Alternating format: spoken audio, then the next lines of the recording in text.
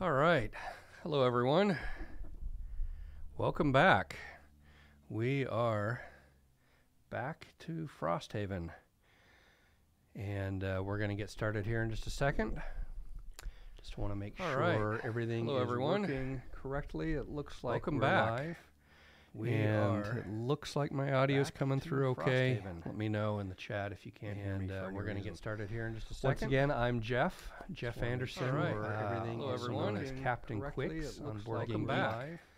And I'm starting looks like my audio is continuing with a series of solo playthroughs. And we're currently working on Frosthaven. Again, I'm Jeff. We're going to continue with Frosthaven today. In the future, I think we'll keep Frosthaven as the main event, the main entree. But every now and then I might mix in one of my other favorite. Going to continue with Frosthaven today, so we'll keep that in the future going.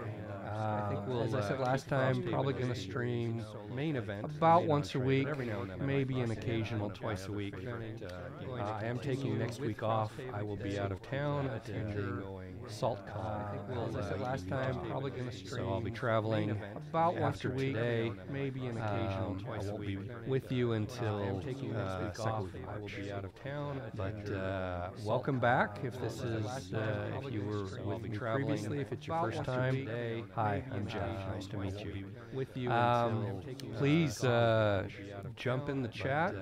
Let me know how this is going. If you have any questions about Frosthaven, if it's your first time, any questions about BoardGameGeek that I might be able to answer, please. I'm also the director of events for BoardGameGeek. Let me know how this is going. If you have any questions about Frosthaven and our gaming questions, BGG at sea. Obviously, with a fantastic team that helps me do all that. But generally, if you have any questions about any of those events, I am happy to answer them for you. Obviously, all right, we're going to dive right in. Fantastic team that helps me do all that. Let's clear off our map here. If you remember from last time, we were up here. All right, we're going to dive right in the mountains on the outskirts of our town. Our map here. If you remember from last check off that we were up here. All right, we're going to dive right in the mountain scenario, howling in the wind. I need to grab on the outskirts of our town map here. If you remember, that's okay. So we did here. All right, we're episode or scenario howling in the wind. On the outskirts of our town, if you remember, that's okay. Campaign. So we did number 0. Scenario. That's the word I'm looking for. Scenario 0. Today we're going to do scenario 1, which is in Frosthaven and is actually right here on the outside of the wall of Frosthaven, a town in flames, which scenario 0. Today we're going to do scenario 1, which is in Frosthaven and is actually our map here, set up here on the outside of the wall of Frosthaven. One real quick correction from the end of. Today we're going to do scenario 1, which is in Frosthaven, and is scenario 0, our Deathwalker, Chris Rowe, our Deathwalker, near the very end. Correction from the end of her Strength of the Abyss card. I used that ability and I forgot to give her the experience for it. So she now has 9 experience. Near the very end, Emmy, our Human Banner Spear, has 8 experience going into this scenario. All right, let's see. Joe King says sound is echoing. Let's see if we can fix that. Oh, it might be coming in. All right, let's see. Joe King says sound is echoing. I think I have my laptop muted. Let's see if we can. It should only be the one. Oh, it might be coming in. Oh, let's see. I know what it is. I need to turn down this desktop audio. Muted. Let's see if we can. It should only be the one case as it comes through over. I know I've got Twitch itself muted. Desktop audio. All right. Let me know. Is that any better? It should only be the one case as it comes. Turn this down just a moment. All right, let me know if the sound is still echoey for you. I'll try and do a little bit better with this. If it's not clear, I'm still a beginner at some of the streaming, so I'm doing my best. We'll learn together here. All right. So let's jump in. In Frosthaven, there is an outpost phase after each successful completion of a scenario, but not for scenario 0. So there's no city event or road event before scenario 0 or 1. So we're going right into scenario 1, and then we'll have some interesting stuff after the scenario. All right, a town in flames. The scenario is complete when all enemies in it are dead. At the end of that round, read paragraph 9.1. Introduction. The sounds greet you first. Muffled, metallic pangs, a voice howling. It's difficult to make anything out with the wind rushing past your ears, but you'd know that tune anywhere. There's a fight up ahead. But a fight means people, and if there are people, then the town must be close. You hear more. A scream, the clash of steel against stone, a deep, earthy growl. You're running now. Your legs are wasted from the hike. Your shoulders ache from your gear. But the sounds are close now, and up ahead, you see gauzy orange light blooming in the air. With one last push, you round the final bend in the trail, and you see it. Frosthaven, engulfed in flame. Great petals of fire burst from windows and crawl over roofs. People stream from the town's ruined gate, their faces bent in panic. A moment later, you see the object of their terror. A massive creature with 2 legs and 2 hulking arms covered entirely in thick white fur, 3 gnarled horns crowning its head. "Algox Raiders! We're doomed!" cries an elderly porter beside you.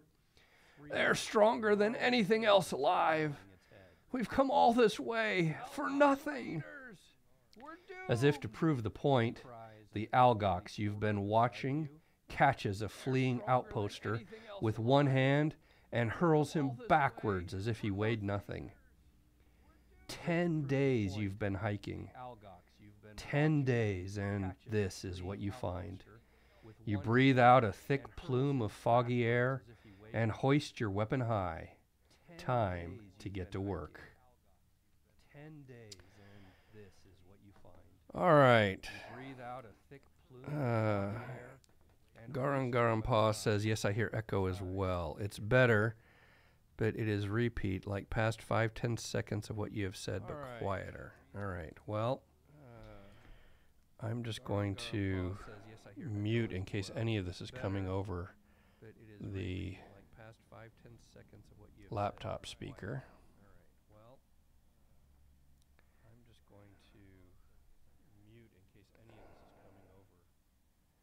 I don't know why any audio would be coming through. Oh, it might be coming over. Is this? Oh, that's what it was. I had BoardGameGeek's page open as well, and that side was not muted. So there might have been some desktop audio coming through from that. I apologize. Okay. Now we should be better. Okay. Let me know if we're good at this point. That's it. All right. Thanks, Joe. Joe King 2U4. All right. Okay, and I see I need to update the game in the chat as well. I gotta reach over. Hold on.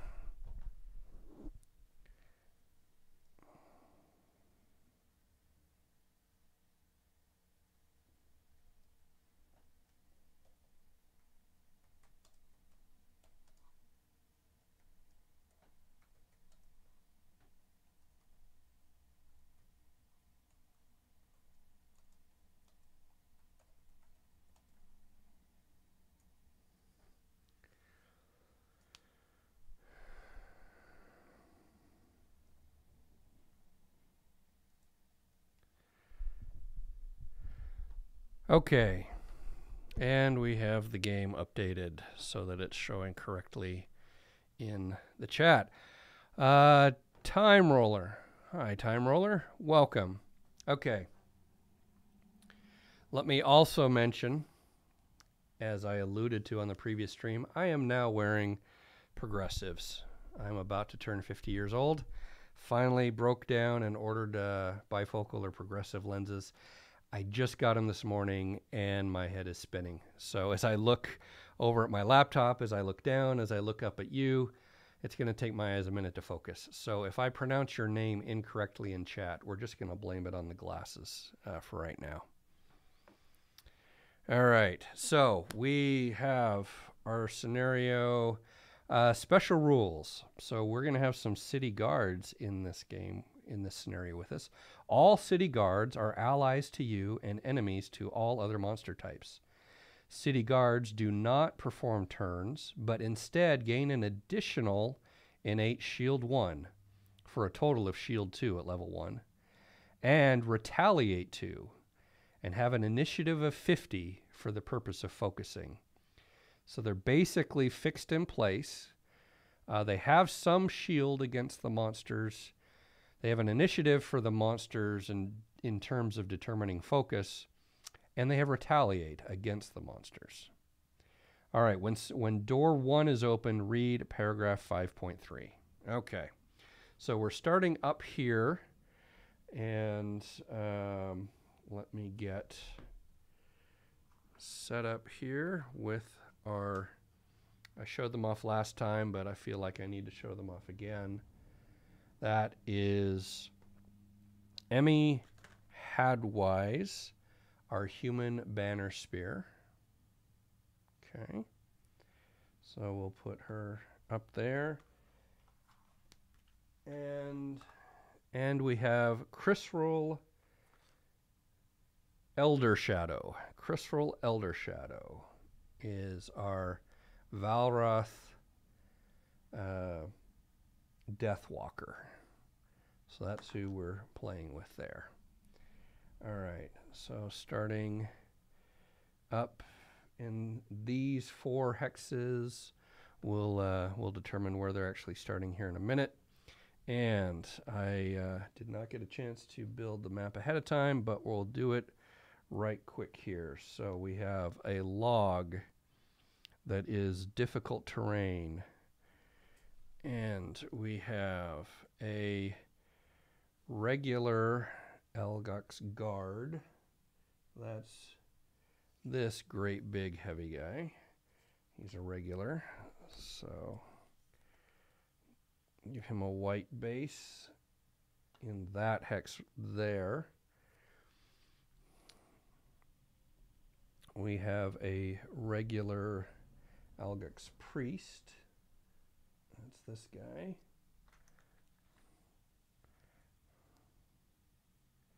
Right here behind the log with some debris right behind him. That is an obstacle. We cannot go around him. We have a basic regular town guard, one of our allies, over here, and he is right in front of our snow door, and that is door number 1.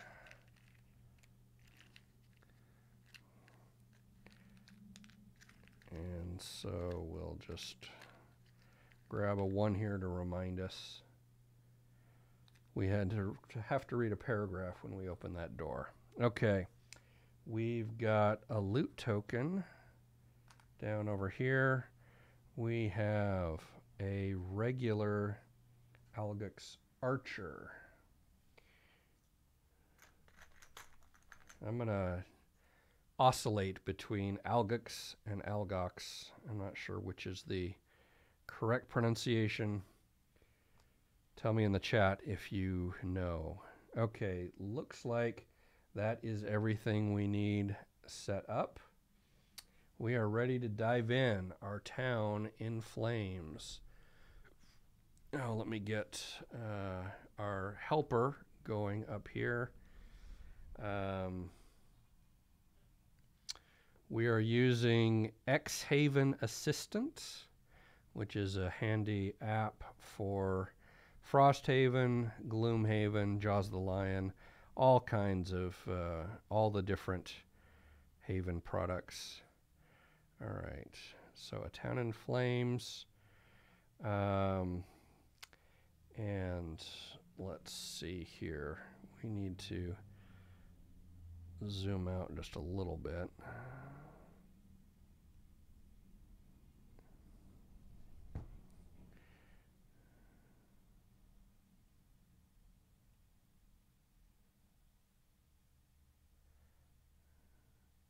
There we go. All right.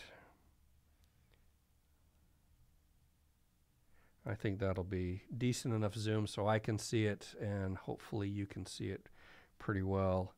Also, okay, we have regular Algix Archer number 1.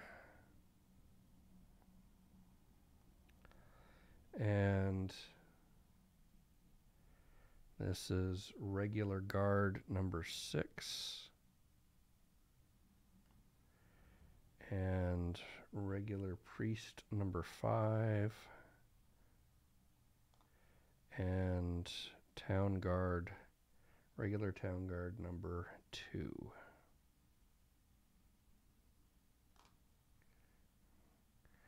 All right. I think we're ready to dive in. Let me just jump over here on the chat. Okay, no questions so far. Just curious if anybody's got their copy of Frosthaven yet, played with it at all, or how much Gloomhaven have you played? Okay, we need some battle goals. And then we'll pick cards, and we'll dive in to deal with this. All right, as I'm shuffling, our Algix Guard is 7 health, basic move 3, basic attack 3. The Algix Archer over there in the corner is 5 health, basic move 2, basic attack 3. The Algix Priest has, looks like retaliate 1, no, that's shield 1, and basic health 6, basic move 2, basic attack 2. All right, and our town guard is shield 2, retaliate 2, 5 health, but will not be doing any other move or attack. All right. 3 battle goals for each. Okay, Chris roll, Deathwalker. Assistant, kill an enemy attacked by any of your allies earlier in the same round. Kill an enemy attacked by any of your allies earlier in the same round. That sounds like it should be pretty easy to do. Prepper, perform no attack abilities in the first 3 rounds. That sounds iffy. I don't know how much she has to set up.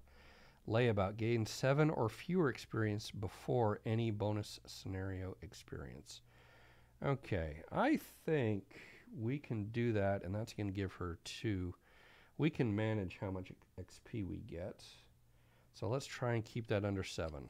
So we're going to do Layabout for Chris roll. All right. Emmy, Egoist, collect more loot tokens than any other character. I don't know about that. The personal quest for Chris roll, the Deathwalker, is to collect 8 lumber tokens. So we're going to want to let her get as much loot as possible. Specialist, never perform a basic action. She might be able to do that. I don't remember her doing very much basic last turn. Accountant, have 0 cards in your hand each time you rest. Not very likely, so let's try Specialist. Never perform a basic action. Let's see how that works. All right, Thunderflux says, nice to see more Frosthaven. Welcome, Thunderflux. I hope you're well. I am well. I hope you're well as well. Thank you. Okay, before going too far in, we do need to pick our cards. And since this is our first scenario with a full hand of cards, I'm going to follow the recommended guidance and just set aside the 3 X cards for now. And we're just going to go with the basic level 1 cards for everybody. We do need our equipment. So Emmy has winged shoes and a heater shield. And we need her basic 20 attack modifier deck. Where are we going to put that? Let's see. I have a little more space here. I can shift that up just a bit. Still see that? Oh, that's not enough to make a difference. We'll put the modifier cards up here. Okay, so this is Emmy's deck. And then over here for Crystal, Crystal has the Boots of Speed, which allows her to modify her initiative number up or down by 10 each time.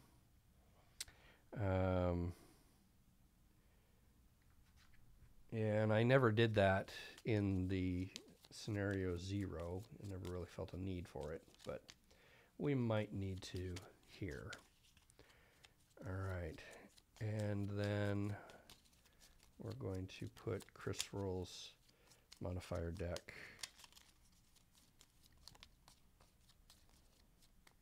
up over here. Okay, how's the sound now? Sound good now? Okay.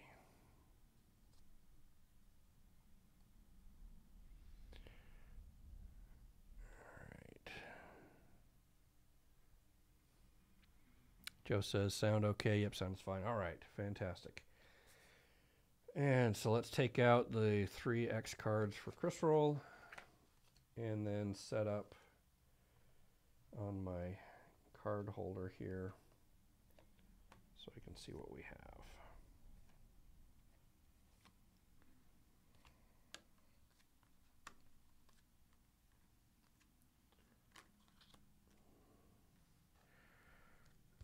All right.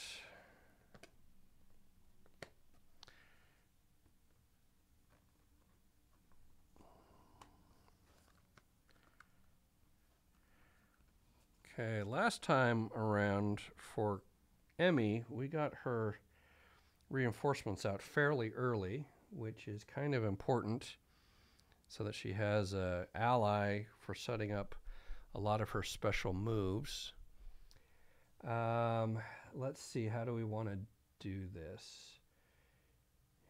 If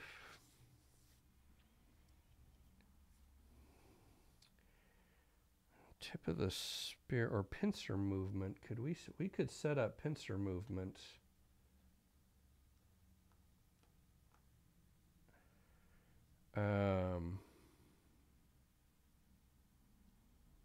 on our big Algux guard here. We need to get a big beat down on him, and that is a 5 attack, and that will muddle him.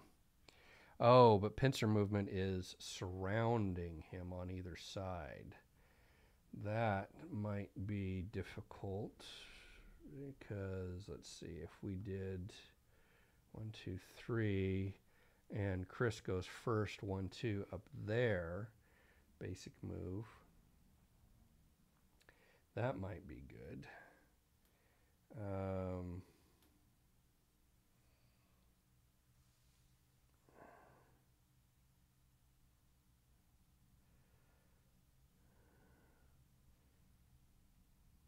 What else could Crystal do? Attack 3, target all adjacent enemies. But that's from a shadow token, so we need to get some shadow tokens out pretty quick. I thought she had a move to... no, that's just place a shadow token within 2. Okay, she doesn't have any move and place.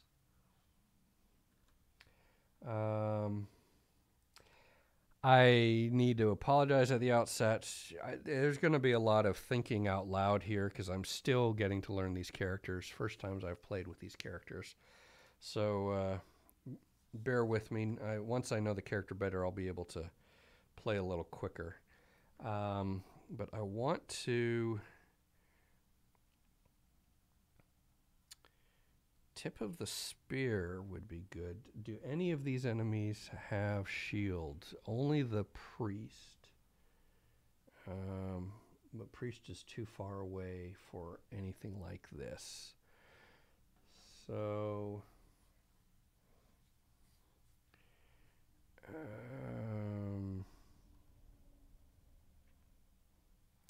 oh, now that... okay, that might work.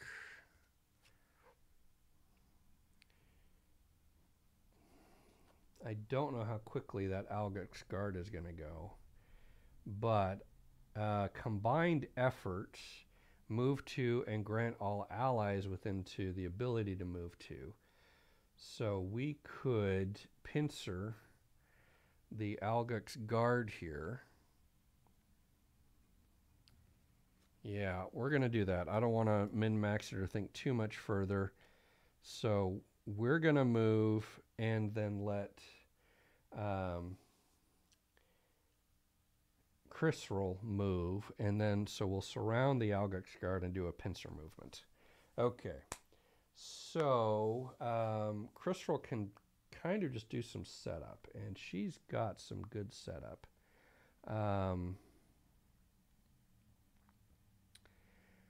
I think we're going to set up Call to the Abyss, which is going to get shadow tokens out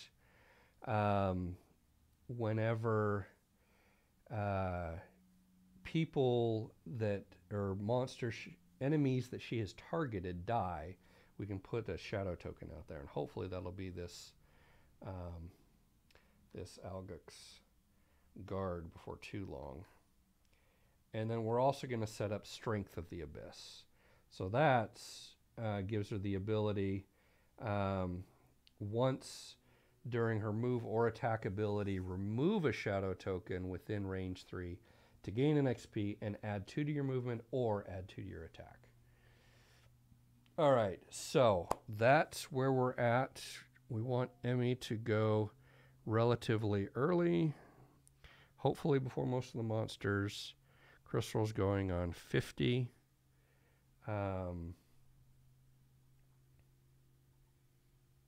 Actually, we're going to have her go on 82, just in case there's any kind of a tie for the town guard targeting and such. So we're now going to draw for everybody else. All right. 10 blue says, yep, sound is fine. Okay. Oh, okay, I'm blaming it on the glasses. The earlier chat, I thought that was Thunderflux on both previous chats, but I realized that was Tanwin coming in. No need to apologize. That's what streaming is about, thinking aloud. Very good. And Joe says a similar thing. It's part of playing the game. All right, fantastic. My thinking out loud will give a little bit of time for you all to suggest other actions as well. It's a solo playthrough, but it's really a co-op game. So if you're in the chat and you have a suggestion, please jump right in. There's about a 15 to 30 second delay from what I say to myself out loud and when it comes out on the chat. So we'll just call that thinking out loud delay time for y'all to catch up and maybe suggest something better. But on this first turn, we're going to do what we did. Okay. So, fortunately, Emmy is going first. The Algux Guard is going on 50 with nothing special, just a move 3, attack 3. The City Guard, we know, goes on 50 and doesn't do anything, is just set up as cannon fodder. And then the Archer on 56 is Twin Bolts, attack 2, range 4, 2 targets. And then the Priest is nothing special on 62, move 2, attack to range 3. Okay. And then Crystal cleaning up the end, but we know that she is just doing some setup stuff. So Emmy goes first. Very good. Move 2. 1, 2. And then grant 2 allies within range 2. 1, 2. Also move 2. So 1, 2. For any reason, would I want to swap these two? That is difficult terrain. Crystal is our squishy, less health. So, yeah, at this point, I've already made that decision and I've seen the enemy cards, so we're not going to change it. Too late. All right. So we set up our move, and now we have a pincer movement. We're going to attack 5 on the Algux guard here, plus 0. So it is just 5 damage. And the muddle condition. Okay. And then Emmy does get an XP for that. We need to remember we don't want lots of XP for Crystal, but we do want to never perform a basic action for Emmy. So let's try and remember that. Okay. That is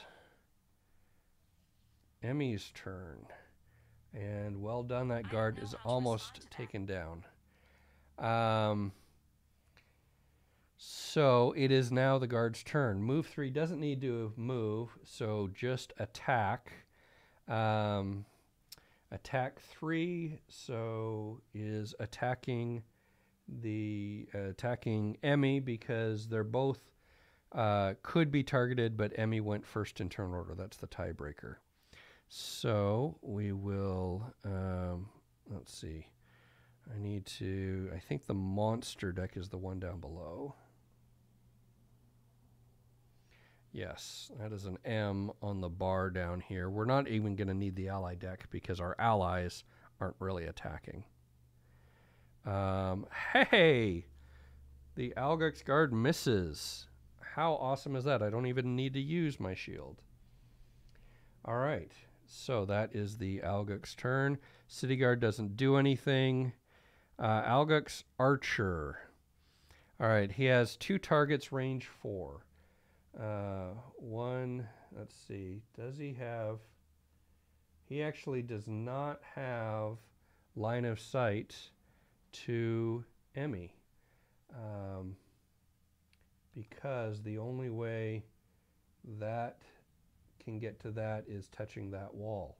So the only, well, could target the guard. So range 4, 1, 2, 3, 4, does have to move. How much can the archer move? Oh, the archer does not move. So there's no move. And Crystal is 1, 2, 3, 4, 5 hexes away, and the town guard is further. So we avoid those twin bolts. All right. And then the priest does move if needed. Attack to range 3. There's only one target. And so clearly does see Crystal and the town guard. Range 2, so that's a tie as well. So we go who acted first. The town guard acted first. So the priest is going to attack the town guard. Attack 2 plus 0. So our town guard has shield 2. So nothing gets through the shield. All right. A good turn for the good guys. And now it is Crystal's turn. And Crystal is setting up Call to the Abyss. During your and your summon's attacks, before drawing attack modifier card, you may place 1 character token on the target of the attack. When that enemy dies, place 1 shadow token in or adjacent to the hex it occupied. So it has to be on someone Crystal is targeting, the target of the attack. Place a shadow token in or adjacent to the hex it occupied. Whenever you place a character token with this ability, remove any other character token placed with this ability.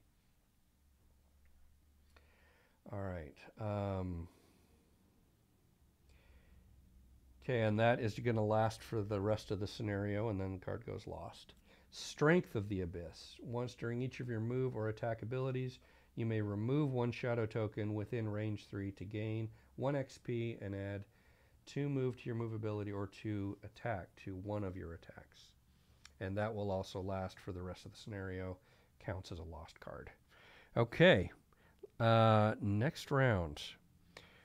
All right, so if Crystal does even a basic attack on this Algux guard, likely to get a shadow token there. But does she want to do that, or does she want to target the priest perhaps? That priest is 6 health. All right.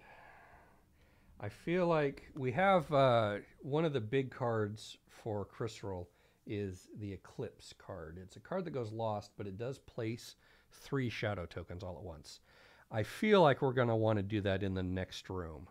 And I feel like that's all going to be one big room. So we're going to wait on that for now. But let's see. She does have a card, or did we use it already? Oh, yeah. Place 1 shadow token within range 2. So we need to, let's see. She has some range. Black Barrage, she can shoot at the priest with Black Barrage. We don't have any darkness yet, but that's kind of okay because we don't need the extra range. The extra attack would be nice. We also don't necessarily need the XP. We don't want to be getting a ton of extra XP for it. So that would target the priest and then Call to the Abyss, put a token on her, so we get a shadow token right there, which I think is going to be good for movement that way.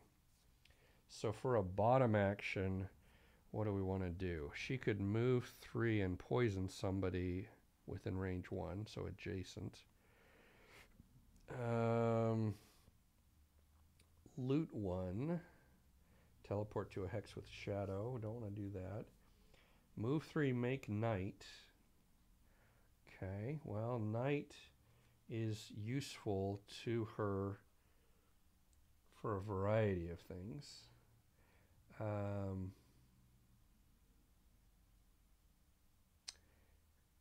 Oh, this actually might be better because we could use the knight for the extra attack. Remove any number of shadow tokens on 3 for each removed. Gain a bunch of extra stuff. Oh, but the priest has armor. So getting the pierce from that is actually good. So I think we're going to go back to, we're going to leave this out here.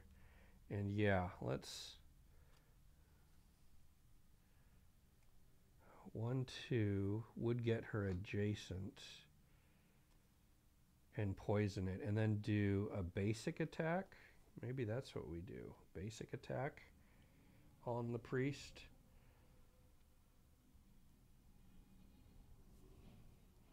I don't see any stronger melee attacks. So we'll hold that back. We're going to move forward.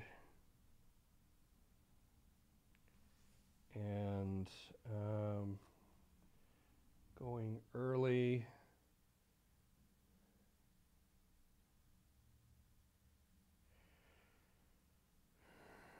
Going early would be that Black Barrage. Just do it as a basic attack rather than ranged. Be nice if she had a target all adjacent enemies. But she does, but it's as if you were occupying a hex with a shadow, and we're not occupying a hex with a shadow.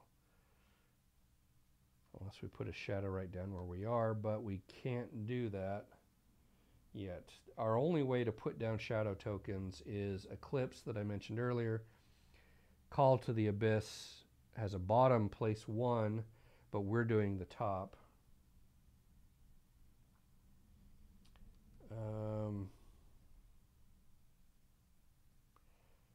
So we could do this just for a basic move, just to go early.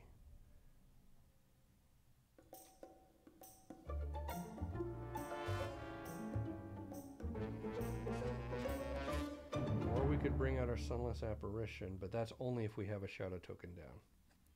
All right. We're going to do that. Go early and attack the priest just to get our target on him. So Emmy needs to finish off this Alguk's Guard.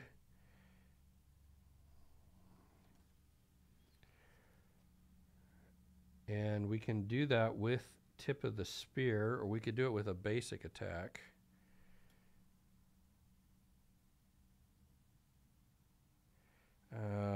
We don't have any bottom attacks at level 1. That would be nice to get a bottom attack.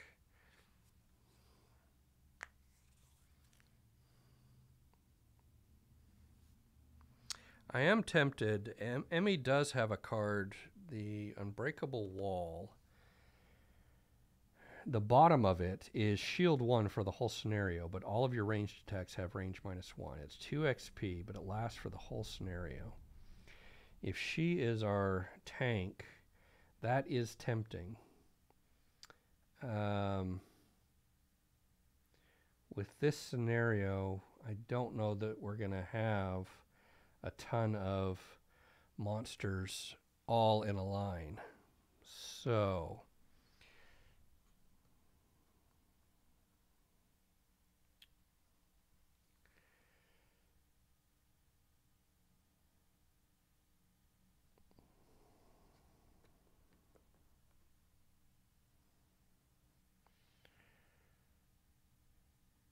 I think we're going to do Set for the Charge just as a basic attack to go early. And you know what? We're not really moving this turn, so this is a good time to bring out our reinforcements. I can also summon the Banner of Strength, but I don't feel like this is the right place to do that. That Banner of Strength is kind of cool, but it doesn't move at all. All allies within range 2 get +1 to their attacks, but I think that's more for your final, once you know kind of the final disposition of the enemies, set up the Banner of Strength for that final fight. So instead we're going to do this. All right, so Emmy is on 0-6, and Crystal is on 14. And what are our enemies doing? Oh, the priest is going early, draining speed. Oh dear, that might actually be a problem. Because of this difficult terrain, Crystal might not be able to get there. But let's see what happens when we get to that point. Emmy goes first, summoning our reinforcements.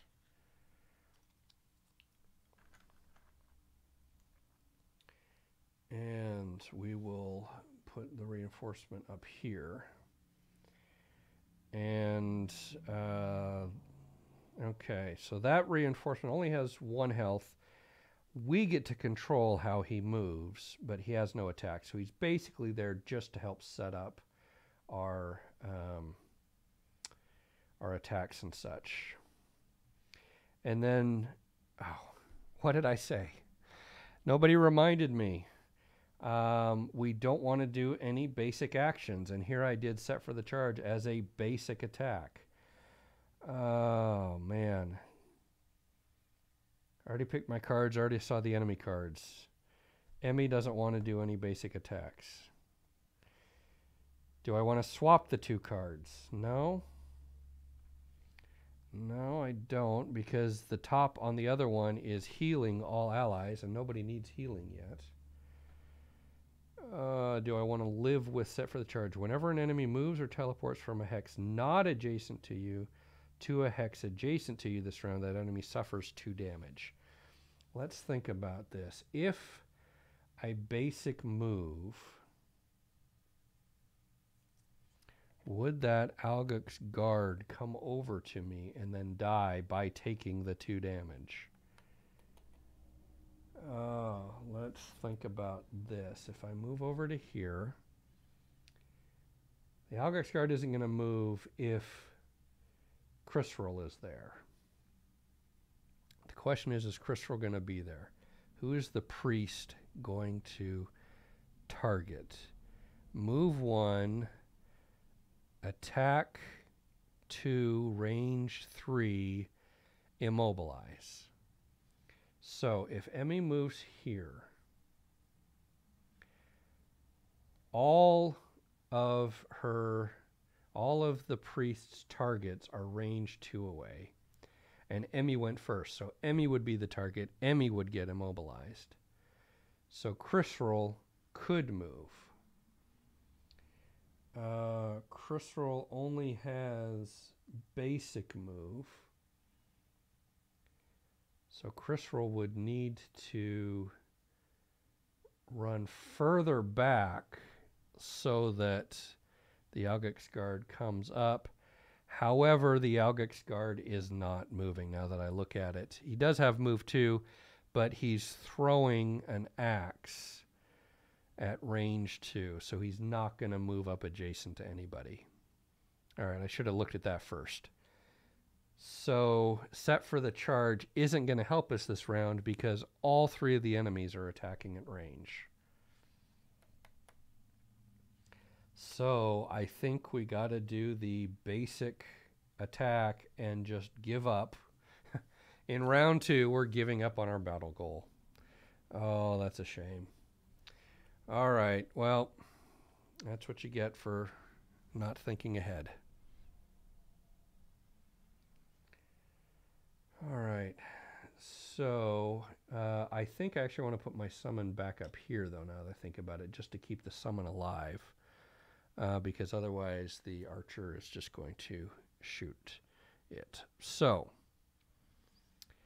we did the bottom, and so now you are active, but you do not go lost. If you die, I can get you right back. I do get an XP for bringing you in. Not 2, just 1. Okay. Basic attack on the Algux guard. Let's kill the guard. Unfortunately, I have no way to Eagle Eye Goggles make it at advantage, but knock on wood, let's at least be a +0. +0. So 2 damage to the Algux guard. And goes away. All right. No more Algux guard. Let's put you back up there and drop a loot token.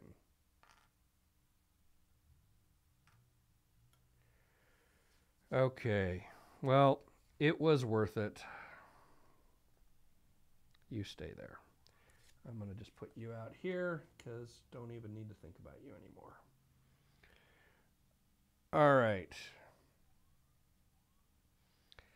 So the priest is moving 1 if needed, attack 2, range 3, and what is it? Keep from moving. Okay, so range 1, 2, range 1, 2. So has targets within range 3, doesn't need to move. Those are same range and immobilized. That's the word I was trying to think of. Going earlier in turn order is Crisrol. So Crisrol is immobilized. That sucketh, but we'll figure it out. All right. And attack 2. So we need to do that. Attack 2 -1, so attack 1 on Crystal.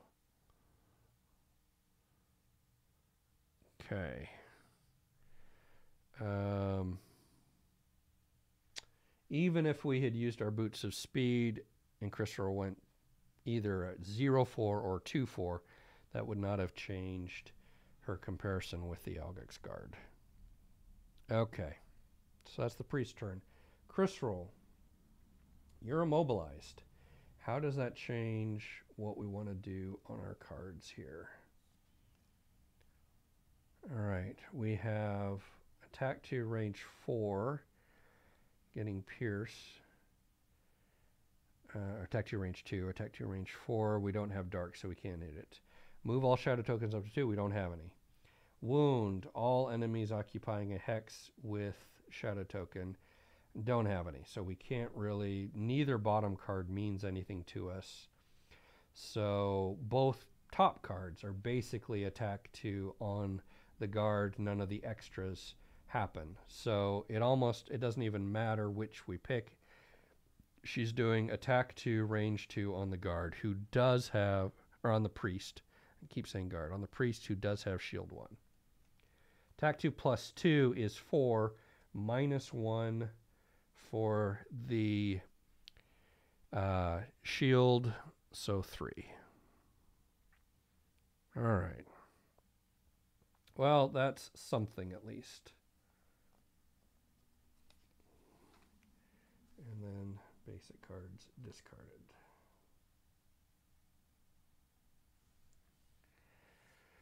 Okay. Now it is the archer's turn. Move 2, attack 2, range 5, immobilize. 1, 2, 3, 4, 5. Has a target within range 5. Can't even see that target. 2, 3, 4, 5. So does not need to move to be able to attack from current hex.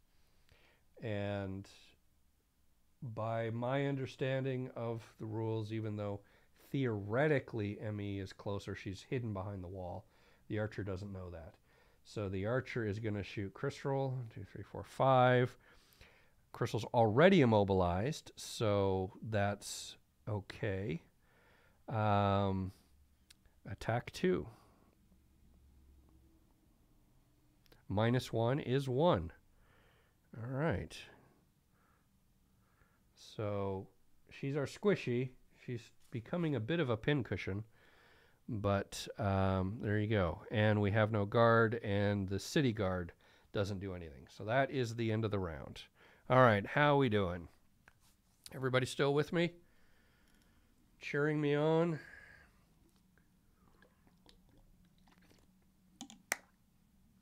All right. Wet the whistle here a little bit. So, new round. Okay. Oh, before I get too far, though, we did want to put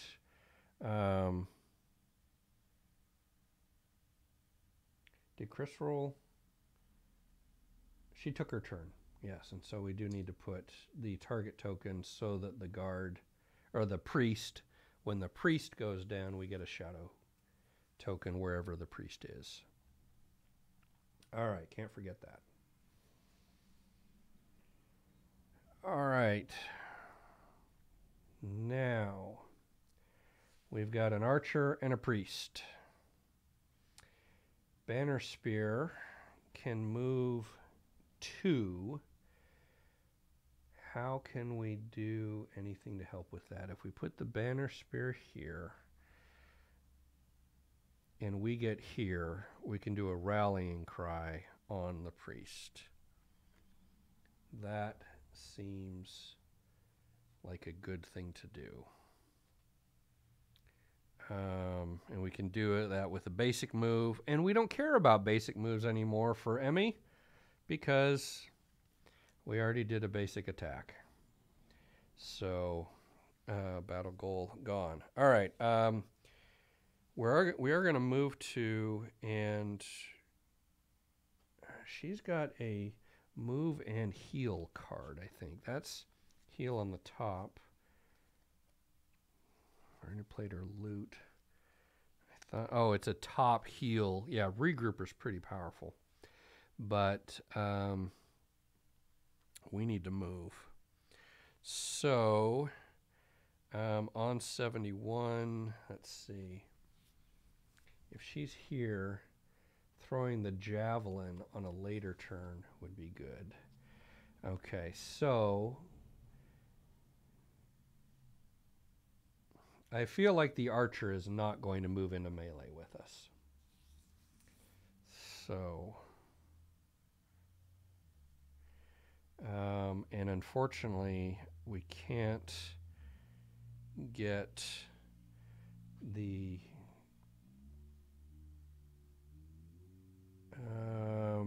reinforcement up behind us, because that would be move 3, and he can only move 2. But this is a good position for the rallying cry.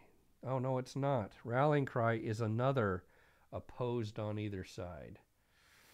All right, well, never mind.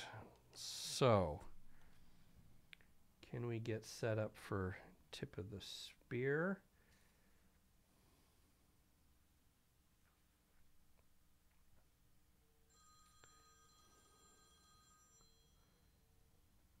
All right.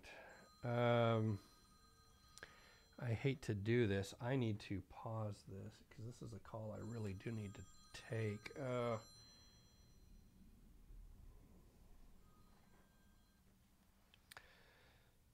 Hello.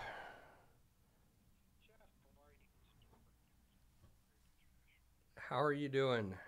Give me just 1 second. I'll be right back, guys. Good. Good. Good to hear from you.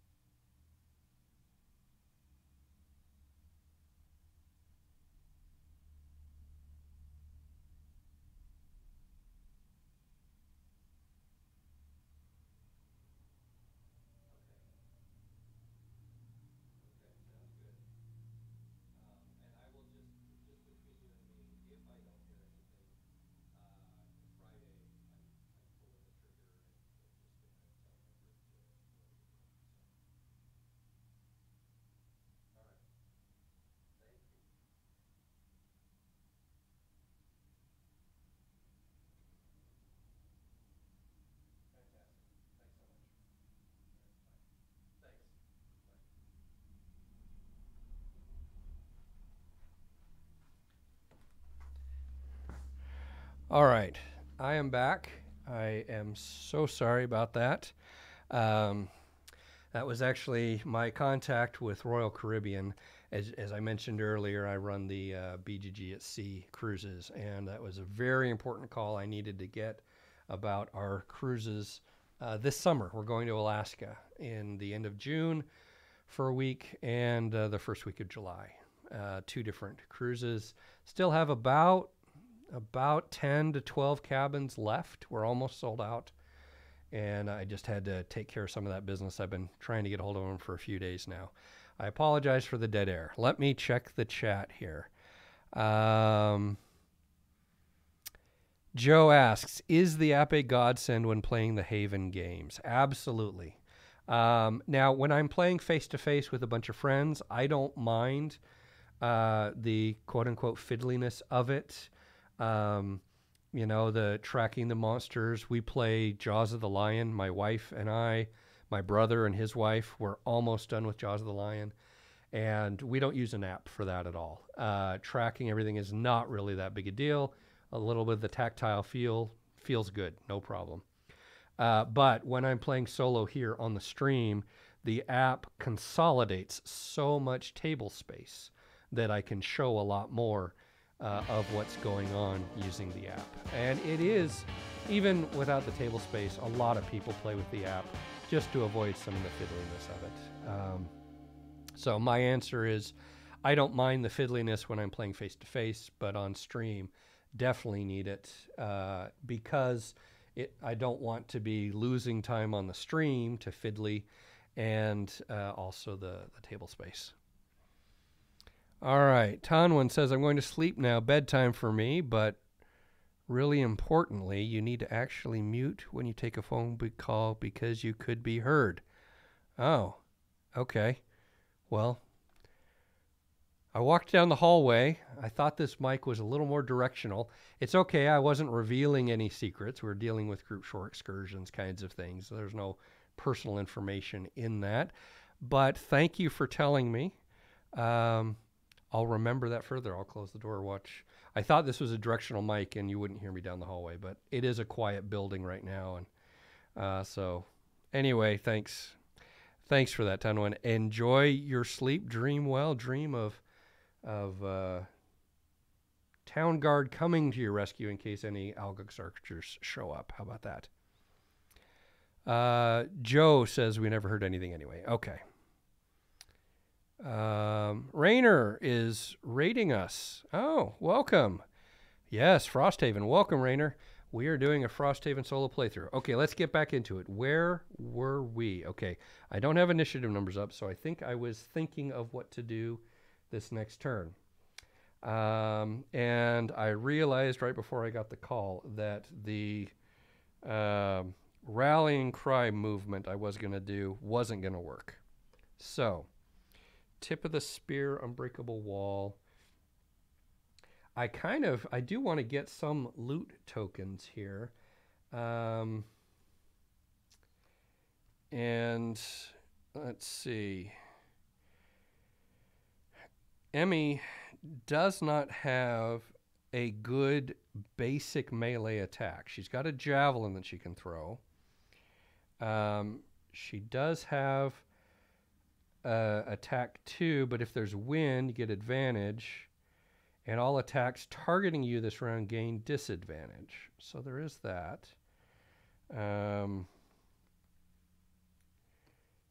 Move 1 and then push to range 3. So could push the priest further away if she goes to step on that. Actually, if she does that, we can do tip of the spear. And that would take the... Yeah, there we go. There we go. That's the combo we need. Emmy's going to move 1 and not push, but use tip of the spear because she's in the gray. Let me set this up here. It would be just like this if Emmy's right here. We've got our ally in the blue. She's in the gray. 1, 2 away. We can get to the priest as long as we get there before the priest moves. So, and we just won't do the push part of the javelin, which means we don't really need, we could do that with a basic move. And I'm going to save my javelin, go even earlier on 15, and basic move to get onto that loot square. Okay. When the priest dies, hopefully this turn, Crystal will get a shadow token where the priest is. What is she going to do with that shadow token? Not a whole lot. Maybe she needs to bring out her summon, the Shadow Beast. Because we don't really need her to do a lot this turn. So that's going to be her top card. And then bottom card, oh yeah, let's make some night just for kicks. Because she could actually move on to, maybe loot that square if she goes at the end. All right, so trying to pick up some speed here. We're going Emmy on 15. 15. And Crystal is going to go late on 96. All right, and then we will draw for everyone else.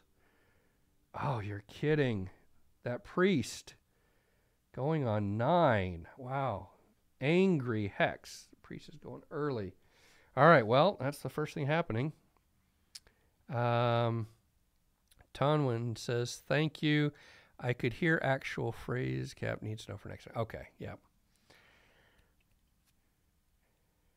Okay. So, move 3, attack 1, target 2, range 3 with curse.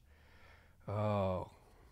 Now, fortunately, she's going to be cursing the ally deck, even though there isn't really a deck, but the guard.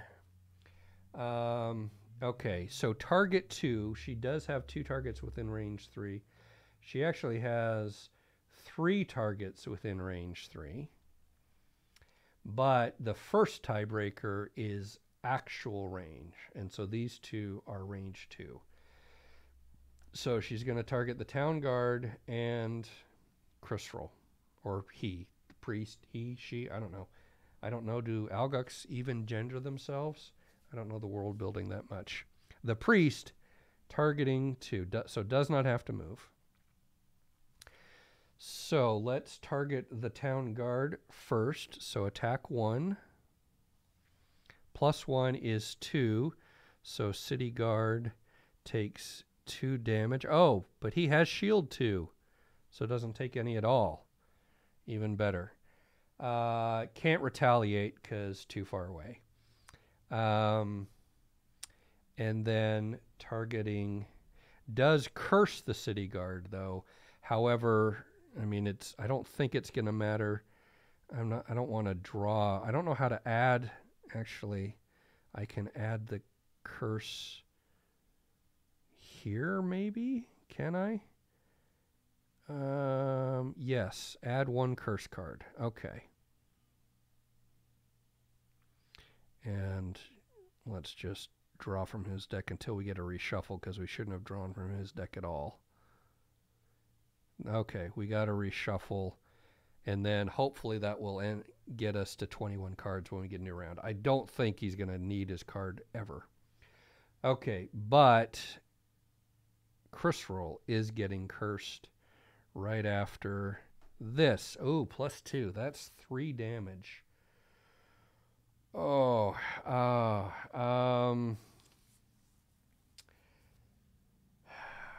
she might, because we haven't healed her yet. And are we going to heal her anytime soon? We could heal her next turn. If all goes well, we will heal Crystal and regenerate next turn. So, that's risky. What's the archer going to do? Attack 4, range 5. 1, 2, 3, 4, 5. 1, 2, 3, 4. We'll target Emmy first. 1, 2, 3, 4. Okay, so we will risk it. This might cost us the game, but we're going to risk it. Let Crystal take that damage, just not to lose cards yet. and then heal her next turn. But Crystal is cursed. So I can actually just add a curse card to her deck.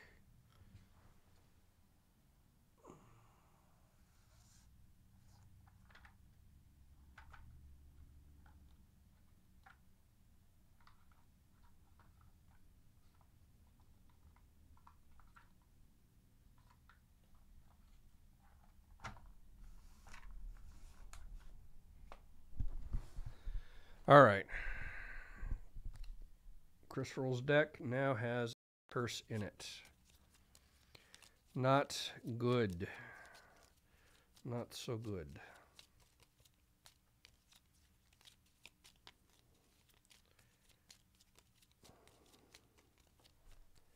Okay. Let's kill this annoying priest. Honestly, I could have just cut that in a couple of times, but overshuffling. Okay. So we are basic move to get on here to set us up for tip of the spear. This is attack 3, pierce 3, so the priest's shield won't matter, and we'll get 1 XP for that.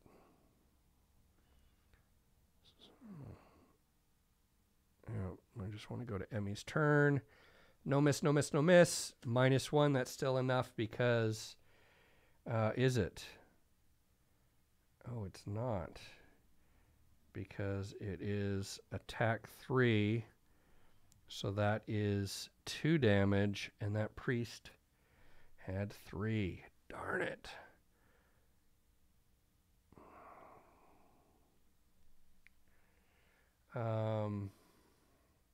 Our summon was supposed to go first, but we intentionally did not move the summon so that we have this geometry. Okay. So even though we took out, he's still got 1 health left. So that means Crystal's not going to be able to move into that space, and we don't get our shadow token unless Crystal just basic moves up and basic attack to kill him. That's probably what we just need to do. If we do that, that puts us same within range of our archer, but the archer is going to shoot at Emmy, who went first. So that's what we will do. Okay. I think that is it for Emmy's turn. City Guard does nothing. Alguk's archer. Oh, the archer goes before Crystal moves anyway. 1, 2, 3, 4. That's the closest range. It has range 5. So attack 4. Yikes. We do have a shield up here that we haven't used yet. And we're going to need it because that's attack 5. We will use our shield. So take 4 damage. 1, 2, 3, 4. All right. Oof. Let's hope this next door is just a city full of townsfolk greeting us happily. I'm sure these were the only bad guys we had to deal with, right? We can hope. All right, Crystal's turn. She was going to summon, but I really think we need to just kill that that priest.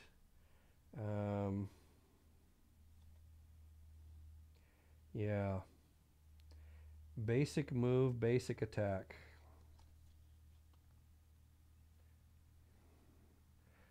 So it's both movement points to move up onto that difficult terrain. And basic attack. Please give us 0 or more. It's a 0. All right, so that's 2. Has shield. So 1 gets through, and the priest is gone. All right, and because the priest is gone, this character token turns into a shadow token and also a loot token. Oh, we forgot at the end of Chris's turn, we should have done end of turn looting. So let me go back up here, make Emmy, the active player, and draw from the loot deck. There. 2 metal, it looks like. Yep, 2 metal. Very good. Emmy has 2 metal. She got 2 metal last time, too.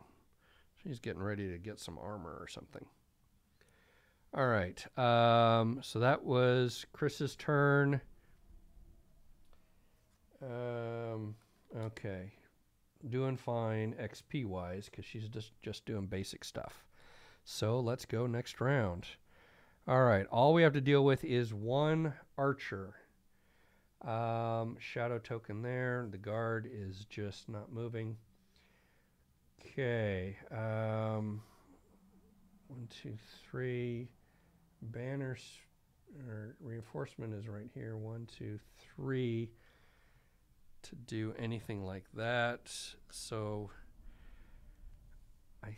unfortunately I can't get. Oh, that's what we're absolutely healing Chris. Y'all need to remind me, Emmy needs to heal Chris. Okay. So, you can do it now before moving.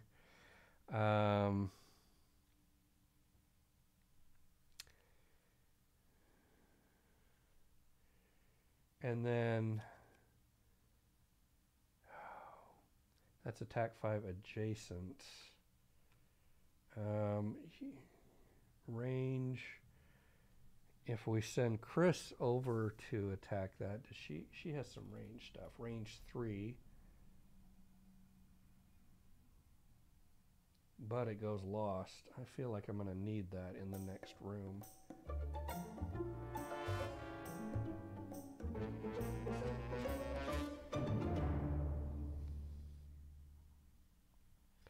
All right, that archer is going to be out here for 1 whole more turn.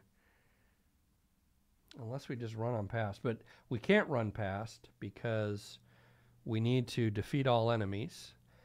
And we can't just leave the guard to do it because the guard only attacks on a retaliate. And the archer is unlikely to ever get up there to retaliate. Could we maybe block for 1 more turn? That archer's had pretty good range so far. He hasn't had to move at all.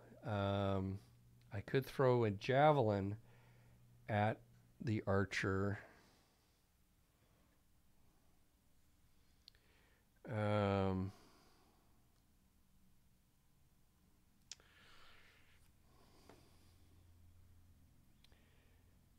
To attack the archer where he is. I mean, if I get up in his face, he's going to have disadvantage.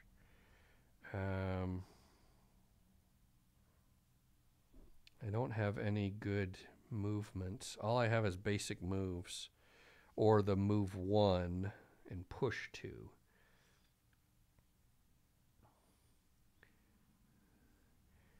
Basic move to here and throw the javelin, and then just take the hit back.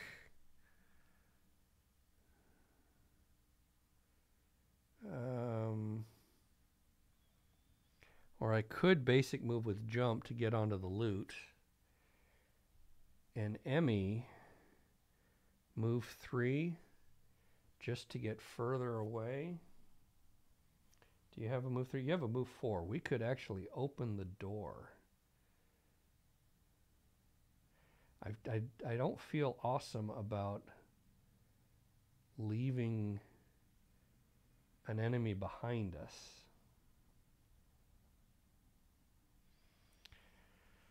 Oh, +1 range.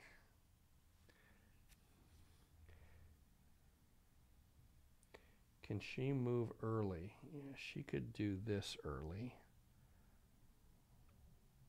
which is basically nothing.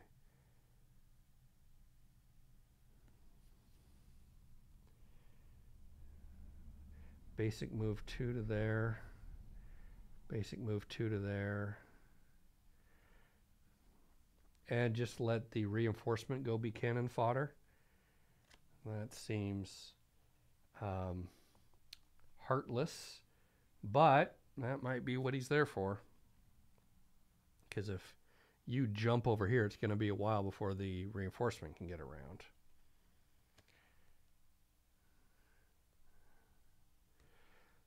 So we'll do that on 25, and we'll do this on 19. I want Eclipse for when we get into the next room. We do have one shadow token down now.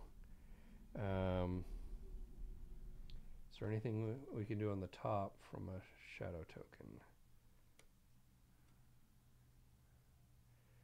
Oh, we could do this. Oh yes, we can do this. Even better. All right. We can move that shadow token and then attack as if we were there on 24. Yep. All right. And then put a shadow token out there on him.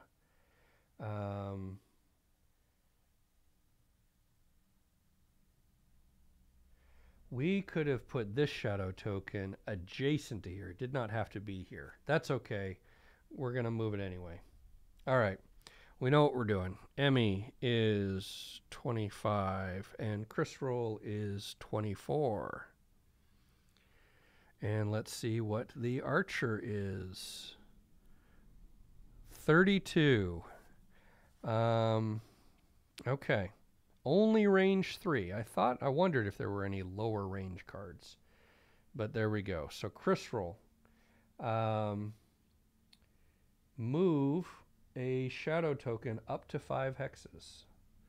So we're going to move it from that loot token to this loot token.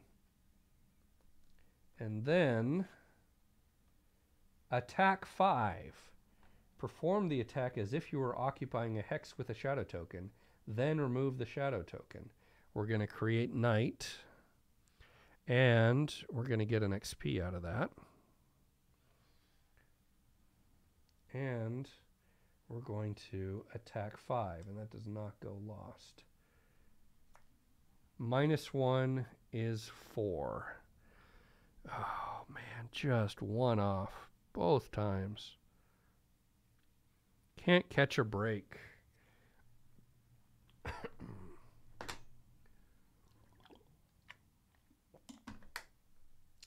All right. Oh, and I should have used our boots of speed so we went even faster. I didn't think about it. Oh, we can actually decide that after we see the initiative of the monsters. During order of initiative, after all ability cards have been revealed, increase or decrease your initiative by 10. So we could change it, but to go after the Algox Archer, but we're obviously not going to. Yeah. Okay, that was Crystal's turn. Emmy's turn. Basic move. Are we still... before Emmy goes, that's why I kept forgetting our summon here. I need to add our reinforcements. So he's up there to remind us to move him. Okay. So he moves there. Now he's in range 3. It's somebody for the archer to shoot at. Emmy moves to heal 2, range 2 with regenerate. So Crystal heals 2 and gets regenerate. So she'll get 1 more every turn until she takes damage. Okay. Did that, and this was just a basic move. Okay. And then the archer, 1 health left, moves 2 if he needs to, but he can attack 4, range 1, 2, 3. So shoots at our reinforcement. -1 is 2. That's still enough to kill the reinforcement. But it does not go lost. He just comes into our discard pile. We can bring him back after we take a rest after next turn. All right. hold on.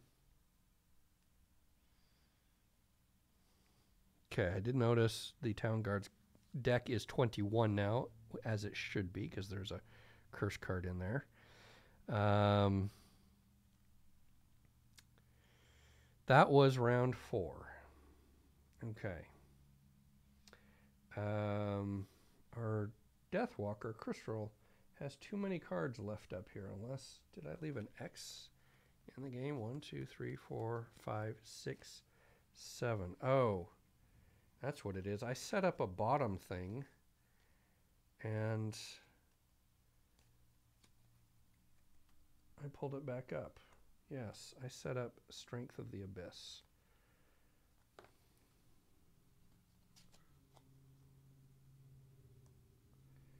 And somehow I pulled it back up into my top up here. So 3 cards left, 2 cards left. They're both resting after the next turn if needed. Okay. Emmy, end of turn looting, we forgot to do. So Emmy, active player, and loot deck, 2 hides. Nice. Okay. Now we can move on because, oh, this actually, we can't move on. This went away. I was going to say she could attack from any shadow token, but we actually lost that shadow token. However, we did use our call to the abyss. We targeted her, and so put a token on the archer. All right, I think that is the end of the round. Okay, how are we doing over here? Joe, I do have to kill everything to achieve the objective. He asks, you don't have to kill everything to achieve the objective. I do, and I was just going to let that archer come up and we clean him up later. But we are going to kill him now. And did we heal? We healed Crystal and regenerated. Okay. Emmy has not healed herself yet. She's 6 out of 10. Crystal is 3 out of 6. Okay, but our summon did die, so take him off. He does not drop a loot token. All right, so we still do need to deal. This stupid archer has 1 health point. Otherwise, I want to move on and open that door. What should we do? Throw our javelin at him? Yeah, I guess we'd have to move 1. So basic move, throw the javelin. Easy enough. And then that lets Crystal get up closer to opening the door. Does she actually open the door? No, because 1, 2, 3. She moves 3.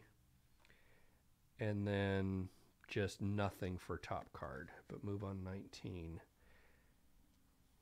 And then we'll rest up right before we open the new room. Okay.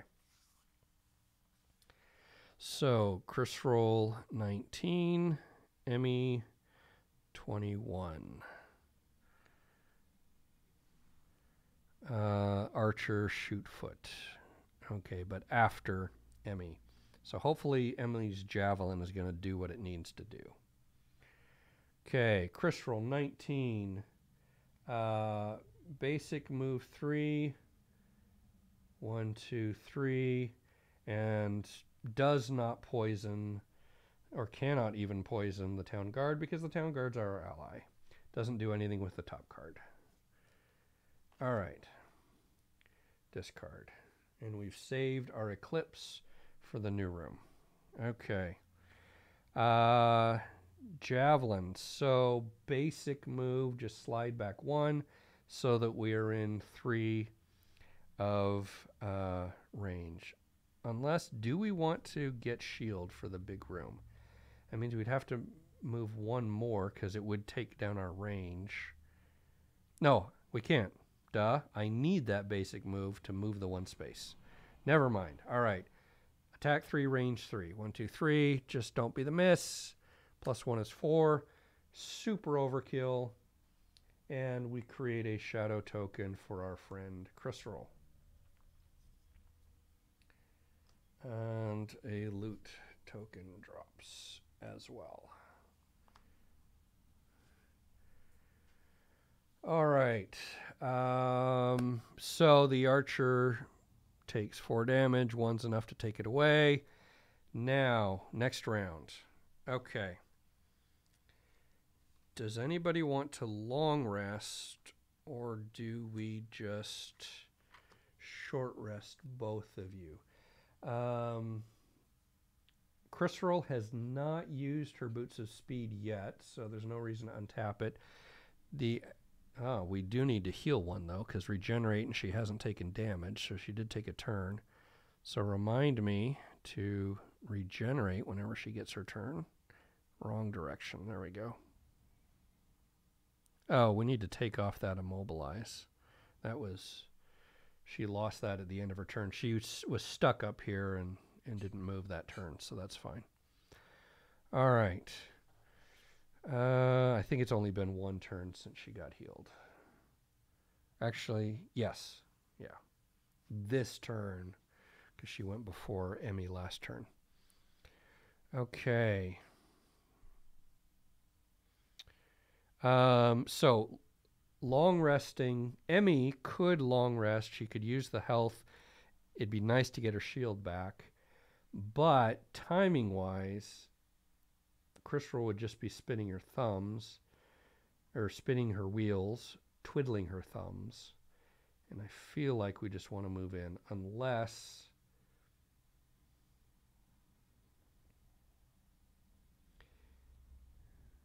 You know, it actually, in this situation, it doesn't cost us anything to let them both long rest.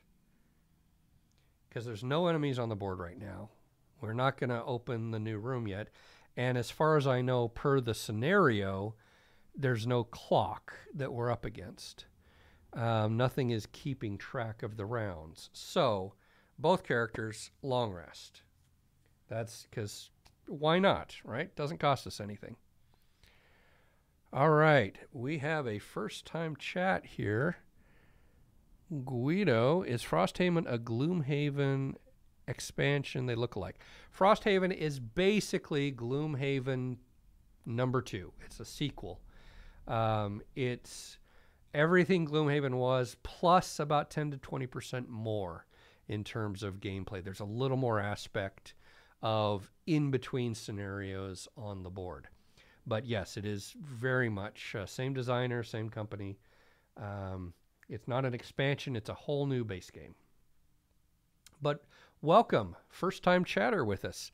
Good to have you with us. Let me see. And hello, looks great. Mind if I lurk? Well, you're not lurking anymore. You've chatted.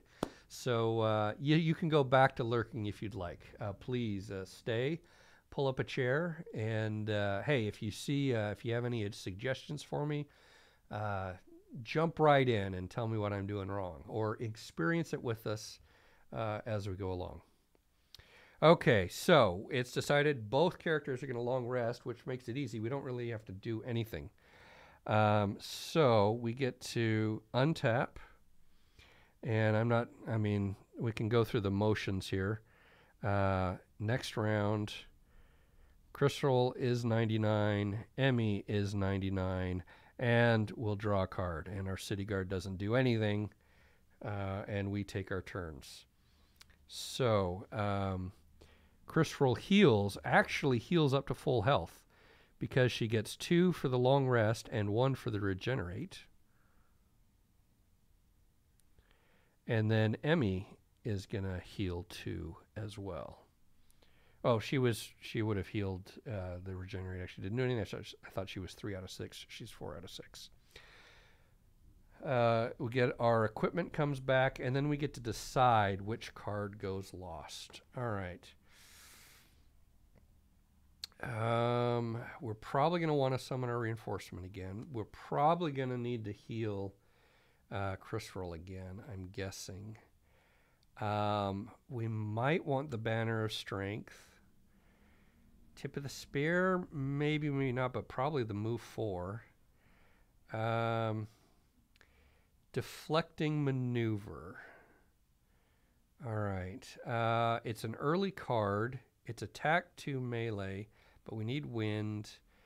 Attacks target you gain disadvantage. And then we on the bottom, it's shield 2, but only for 1 round, and it's only ranged attacks. There's going to be a lot of ranged attacks.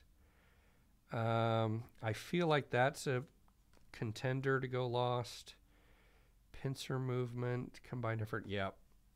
I'm not going to think too much further about it.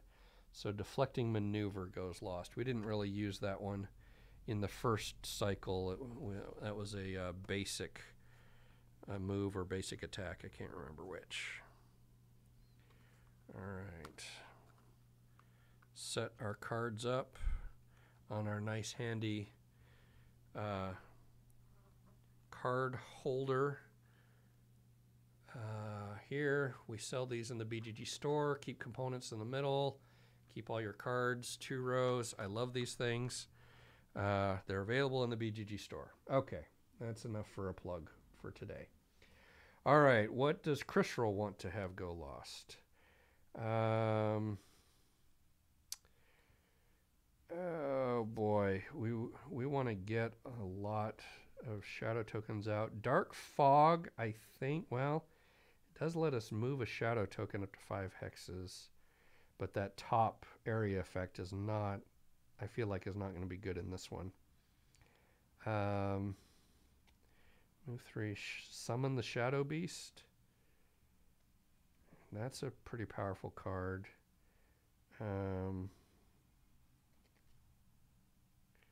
Black Barrage. Yeah, we'll just anger the dead. I don't want to think about it too much further.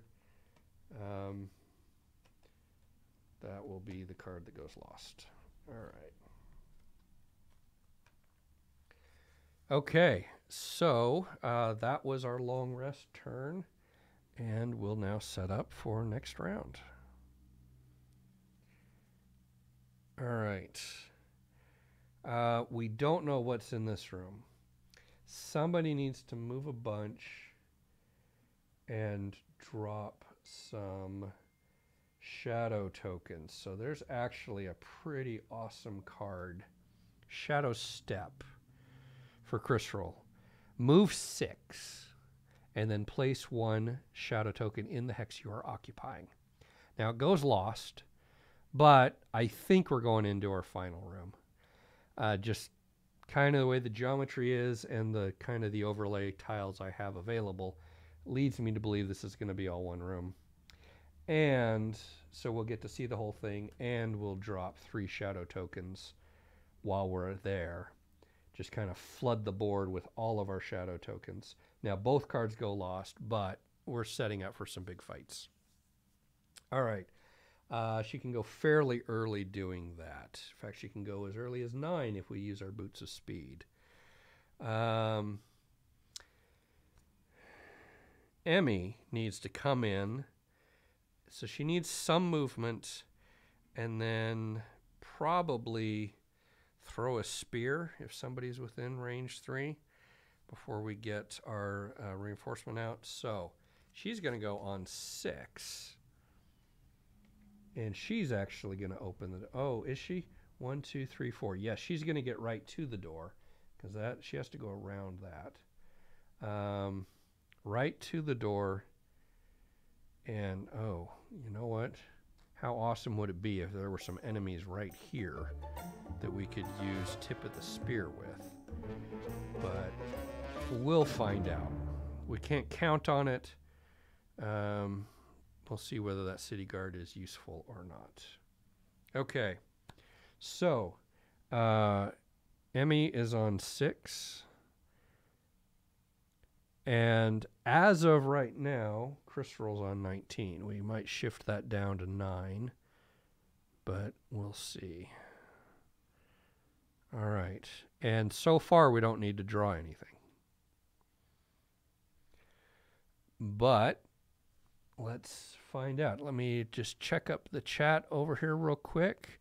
I don't want to hold you up from playing or distract from current viewers, so please answer next question when you can. No hurry. Okay.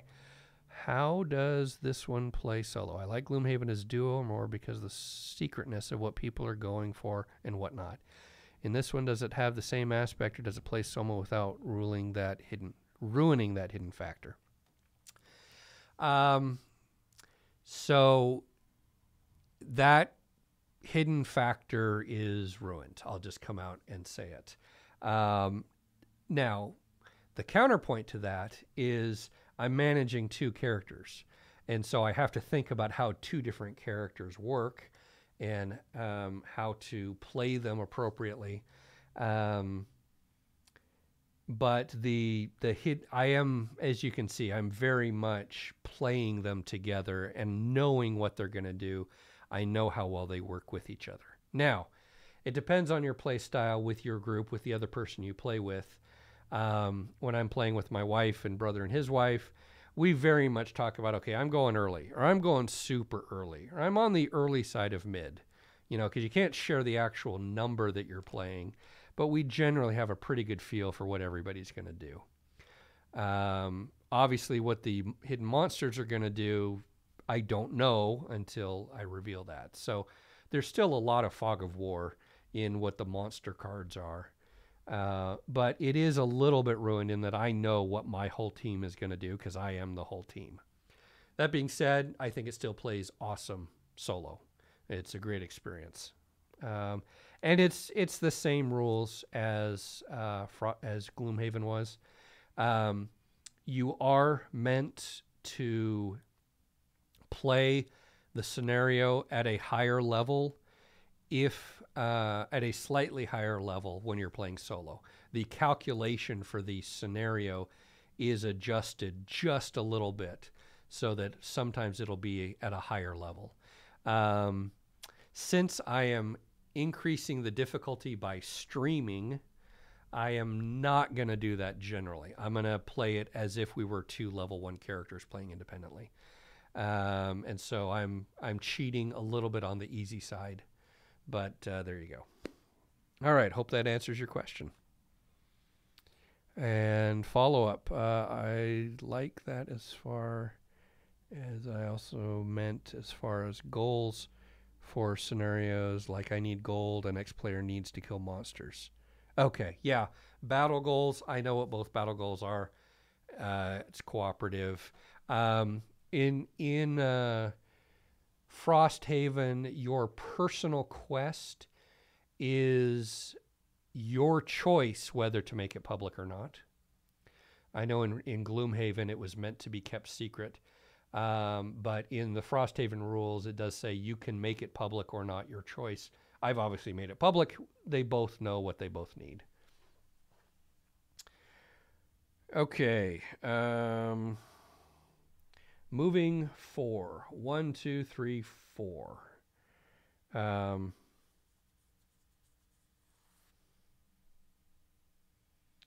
And opening the door. So we need to read paragraph. When door 1 is open, read 5.3. All right, so let me get our scenario book, or our section book over here.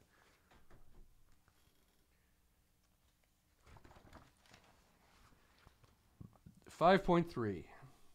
You run inside the gate, and the breadth of destruction becomes quickly apparent.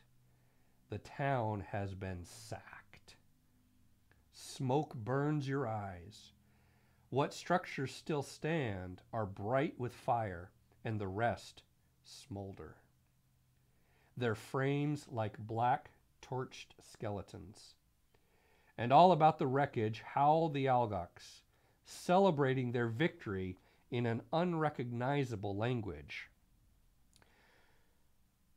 And we have our map here. So let me lay this out real quick. I don't want to, actually I don't want to show the whole book because there's paragraphs for other scenarios in here, and I'm good enough not to read what I shouldn't. But I don't know if I can trust the rest of you. So we need some rubble here.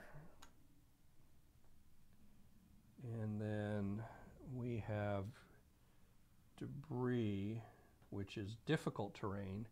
So this is obstacle, cannot cross that space. This is difficult terrain, rubble. And there is a regular algox right there, and more rubble up here.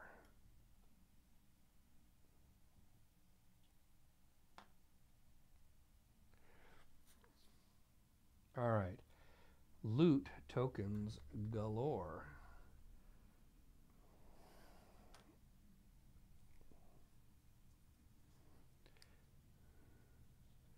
This is all one room, so let me set that up.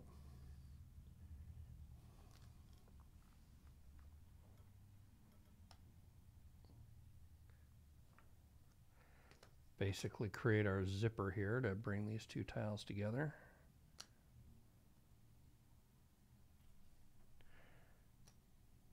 All right, snowy corridors in place. Okay, another regular algox guard right on the other side here.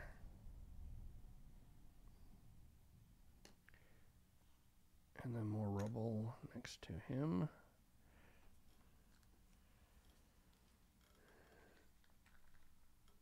And loot.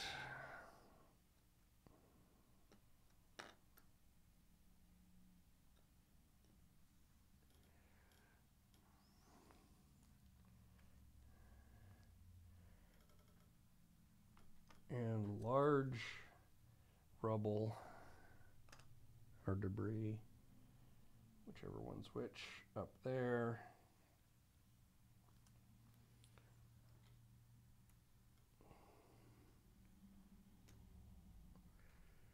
Rubble.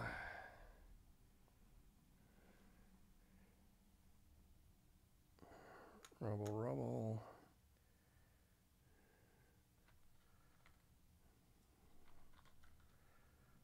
Loot and loot. And more obstacle up here. And it told me to pull 2 of them. No. Yeah, 2 of them, but I've only used one. Oh, I used another one over here, so that one's extra. Okay. We've got all of those out where they need to be. Now, let's see, loot tokens. 1, 2, 3, 4, 5. 1, 2, 3, 4, 5. I've got all the loot tokens. I need a priest, except he's elite now.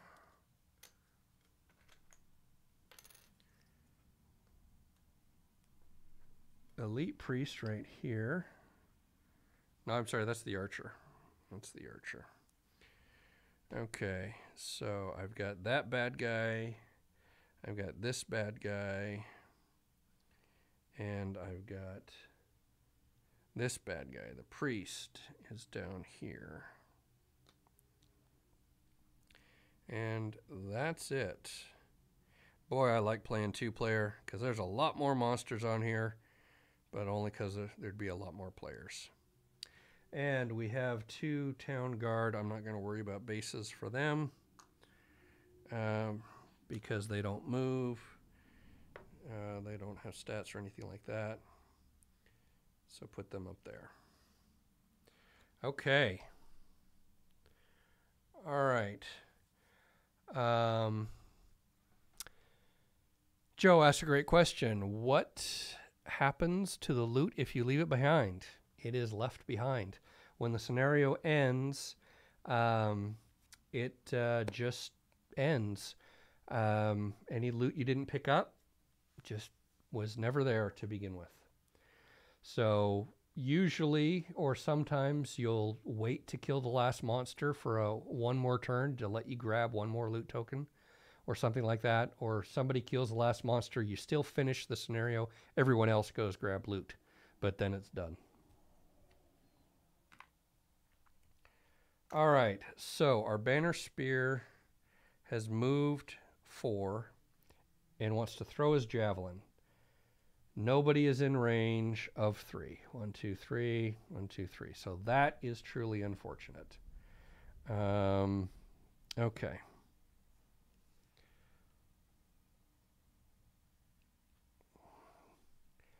So the spear was wasted, but that's okay. We got other stuff to do.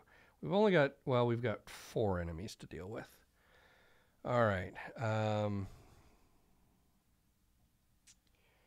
Now, so we need to add Elite Archer, number 1.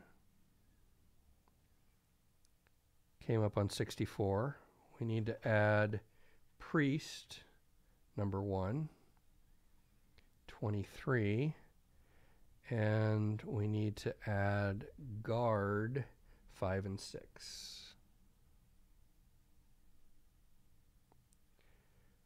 On 15. So, Crystal is going to activate her Boots of Speed. Actually, no. Doesn't matter. I don't think it really matters.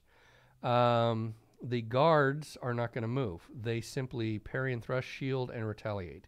So, no effect. So, Emmy's had her turn. Guards take their turn because they got no enemies close enough. And Crystal.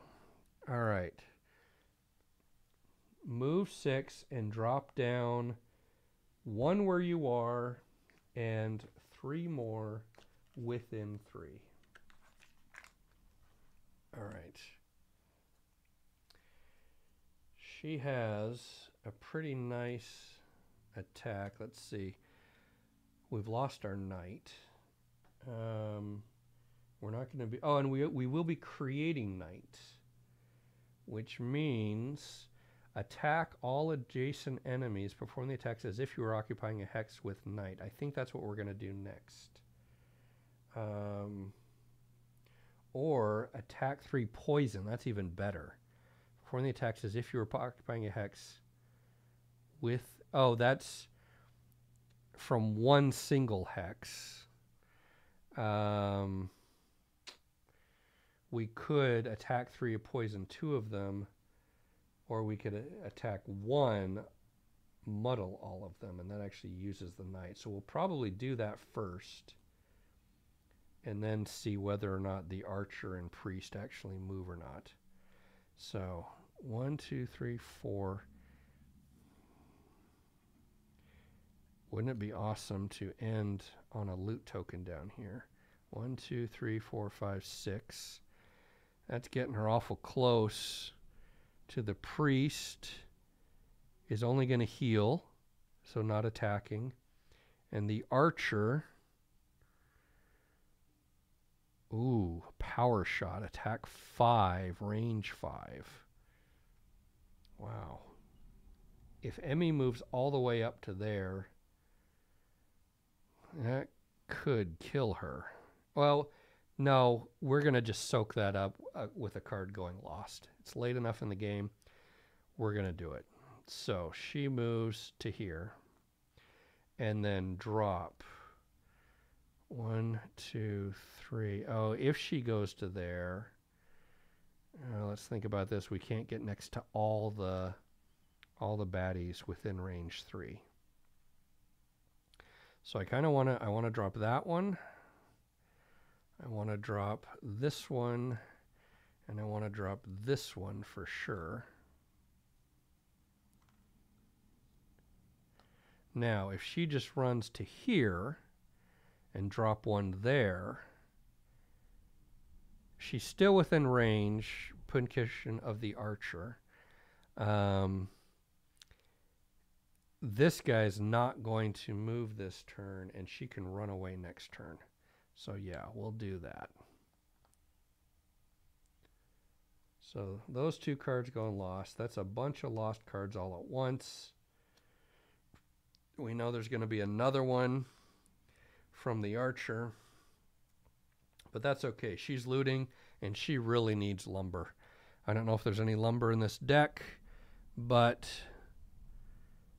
let's hope she gets some lumber. No, that looks like a hide. No, it is a snow thistle. She's got an herb. All right, that's kind of cool. Okay. Now, the Algox Priest. Move to heal 3, range 3. All right, so trying to remember, does the priest doesn't have anybody needs to heal, is not doing an attack, but I think still finds a focus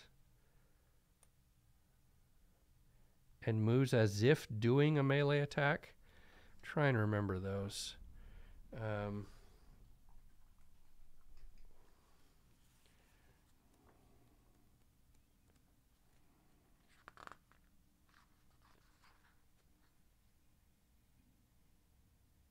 Yeah, any monster with disarm or without an attack ability finds a focus and moves as if for a single target melee attack. All right, so as if a single target melee attack. 1, 2, 3, 1, 2, 3, 4, just moves 3. So it's going to move up to Crystal, but just moves 2, trying to get to this space. Now, has nobody to heal, so we move on. Okay, City Guard does nothing. Actually, hold on. Would this guard be any closer? Well, that's difficult terrain. So it would be 1, 2, 3, 4. 1, 2, 3, 4, 5. Yeah, so 3 is still closer. All right. Oh, it'd be nice if these guards would get a little closer to help us defend the town. Kind of useless. Oh, that's all right.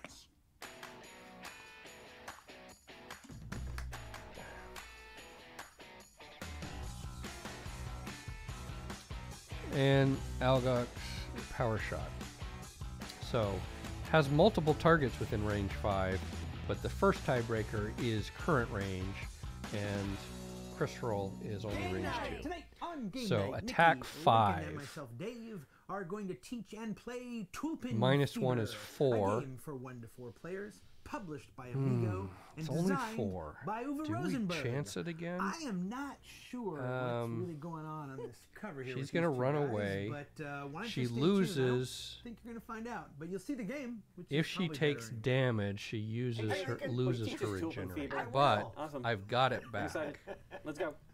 And in fact, Fever is Emmy a could heal her dice for rolling 3. game, from Uwe Rosenberg. Or for 2 Who? with regeneration. Uwe Rosenberg. Really? This Yes. is an Uwe Rosenberg game? And it's not polarizing on and I don't normally CGG? do this, but spoiler alert, I love this game. We'll get into this at the end. Okay. When we, You know what? when we get She's over going to take the done with 4. game. And the gist of the game And is then that the start player, which in this case we'll is heal her the for city 2. boards actually have a 1, 2, and Oh, wow. 3 on them. The sticks. Yep. The start player So is that goes going away. to, all the turns are the same. So on your turn, you're going to All right. start with 4 dice. She's running away. On your turn, She's you're going to gonna do a roll big those 4 attack dice. And hey, this with is not all going to this surprise anyone if you've ever played awesomeness Yahtzee, here. the game that we always like to refer to for this mechanic. There you go. But the Okay, gist of so it is that was you're gonna roll 4 the dice, and then you archer's can either stop and attack. keep that roll, or you can re-roll No, and the archer any has number 8 of those health dice. because he's Okay. elite After now. your second roll, you can That's stop gonna and be keep that annoying. roll, or you can re-roll any of your 4 dice that you All have, right. which is to say there's nothing that's Next logged round. when you set something aside. Okay. After your third roll, So we you got are going Emmy's to mostly running be away done and at is that going to point. muddle You're going to use the all 4 dice adjacent enemies, to take one of these tulip field tiles which and is place it all somewhere. of them. Okay. No, you will always Oh, you take always a do that? tile and Okay. you will always get to place it. Where you get to place it might not be where you want to place it. All right. The exception to this is that you can get 2 extra rolls. You can roll a 4th time, and if you want, you can roll a 5th And she's time. going to All right. pull but up. to do that, you have to turn over 2 of the fields that you already have on your either board. move further now, we or already attack start further. with Nikki and I each start with 3 fields on our board, and So I feel Lincoln like has 4 those are fields going to on be his our board. 3 So top cards. if we wanted to, on the very first turn And of the those will game, be our 3 bottom if I didn't cards. like my 3rd roll, I could flip these 2 over, right? And I could roll again. And when you roll the again, 3 the bottom same rules cards apply. You are can roll all- any dice you want to re-roll. Oh, all right? teleport to a hex. We're not going to do that probably with on our first a- turn. You're going to want to save those for later. But Oh, you could, how cool if is you that? wanted to. I couldn't With a roll shadow a 5th token. time because I only have 1.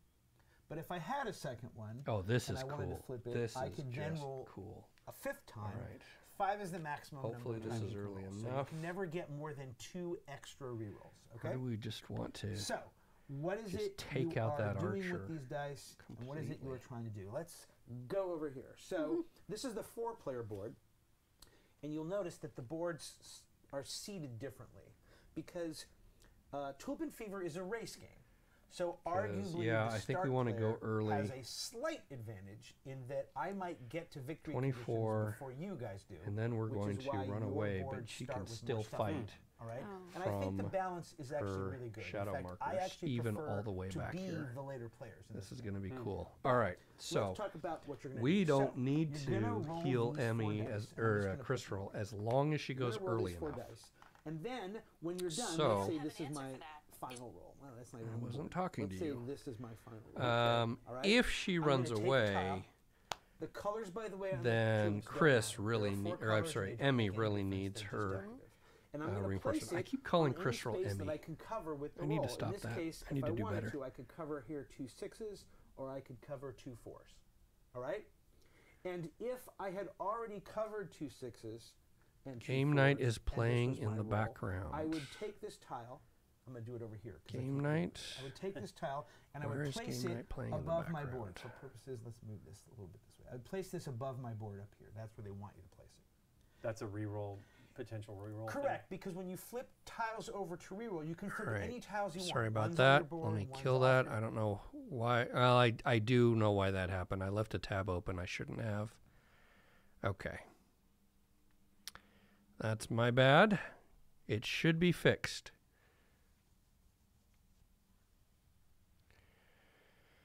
All right. As I said earlier, I'm still a little new at this. I apologize for the rookie mistakes, but we'll get there. Okay, so can you do anything without that reinforcement? Move 4. 1, 2, 3, 4. Need one more. Need to move 5.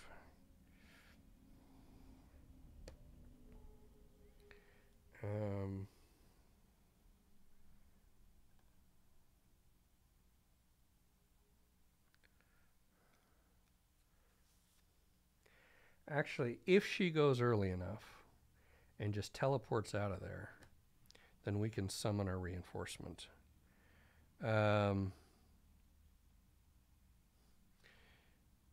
And we can heal ourselves. That's what we'll do. Okay. And give ourselves regenerate. Not that it's going to last very long, but... So, Emmy, 25, and Crystal, 24. All right. Oh, no. The priest and the guard are going early, but Crystal can go earlier than that. She has not used her boots yet. Does she want to? Well, even with that, she can't go before the priest. Priest, target 2, range 3. So it's going to move over to be able to get Emmy as well. Solved, no problemo, and we are forever learning, Jeff. Yes, we are. We are always learning. All right. Okay, so priest moves here so that get within range 3 of both of those. It's not a big attack, though, but it is a curse. All right, we'll live with that. I mean, we have no choice.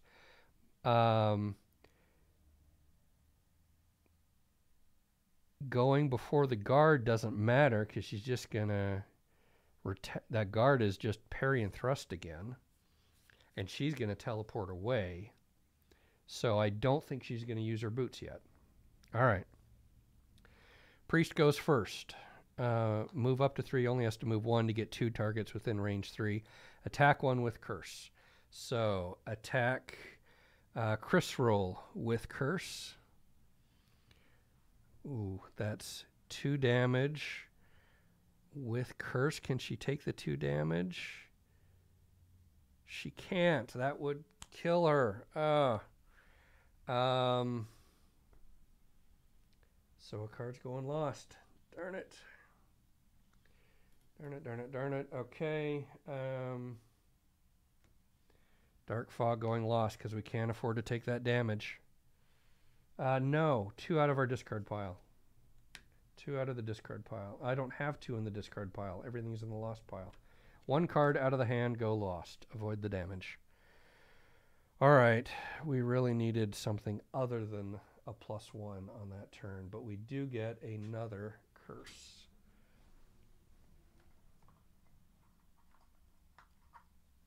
And I'll grab one for Chris while we're at it. Or for Emmy. Keep saying Chris. All right, we need to get going here. I was hoping to be done by this time.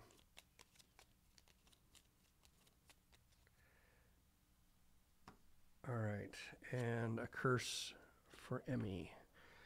Because about to shoot Emmy for, what is it, 1 damage.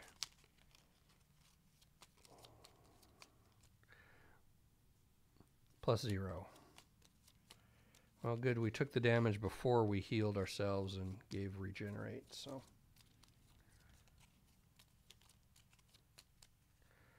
Okay. So Emmy takes 1 damage.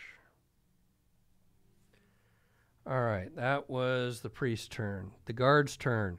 Shield 1, retaliate 2. So don't attack the guards this turn. Definitely at melee. Chris. All right.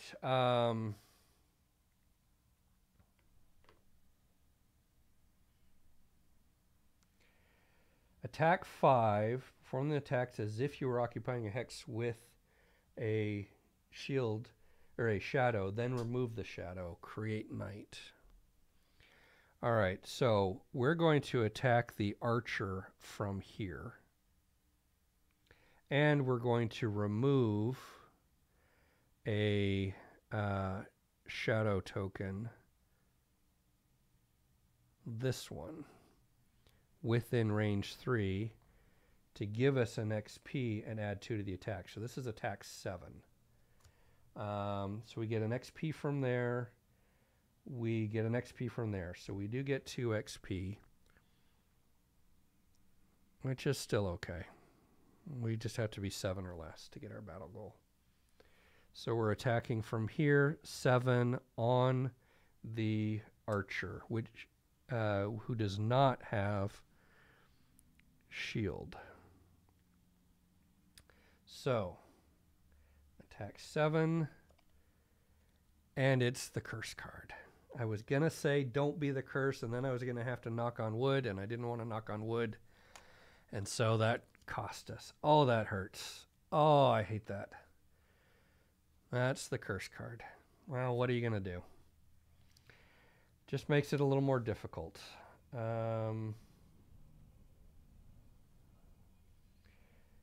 Okay.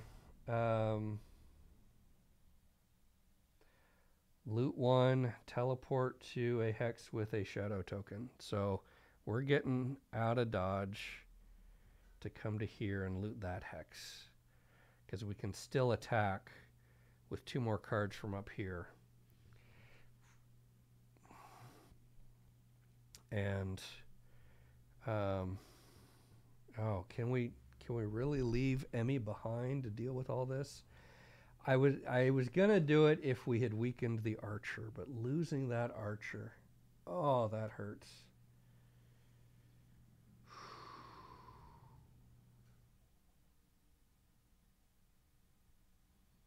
Oh, that hurts.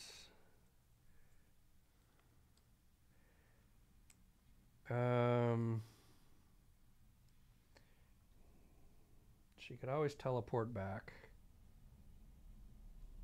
because neither of those cards go lost. Alright, so yeah, she can teleport back if needed. We do loot. Alright, so this is Chris, and she gets a hide. Alright. Oh, I need some goggles of advantage. What are they called? Whatever the goggles that give you advantage to be able to avoid cards like that. Yeah, damn those curses. Absolutely right. Alright, Emmy is healing herself and giving regenerate, because now that's the only ally within 2. I mean, she could heal the guard, but the guard doesn't. Actually, that guard did take some damage, I think.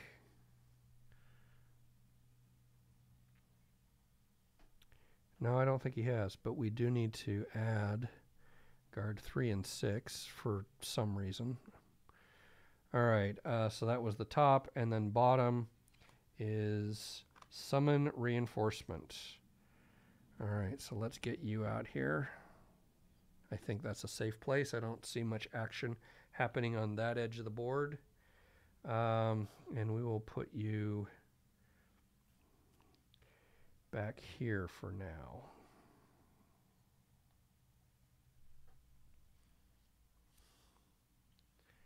Yeah.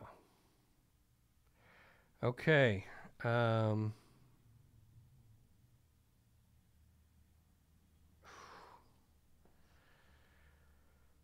that archer was supposed to be dead. 2, 3, 4. No, we're going to put you up behind just to keep you alive for 1 extra turn.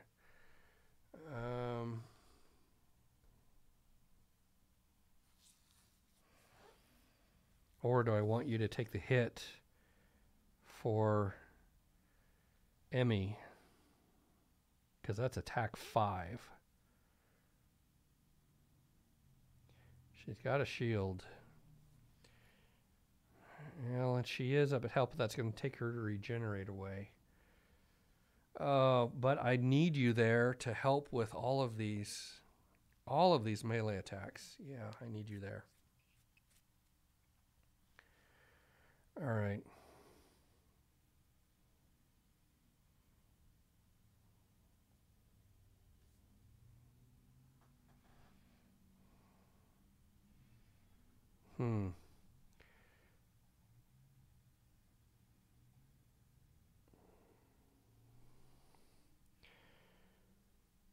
So we'll take it. All right.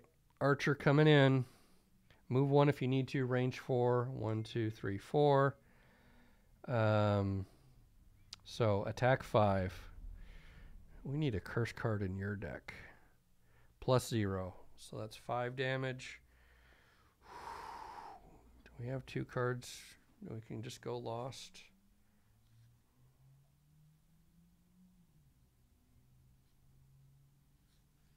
Yep. We're just going to let these 2 go lost. No, we're going to do 1 from the hand because I have 5 up here in the hand right now. And I feel like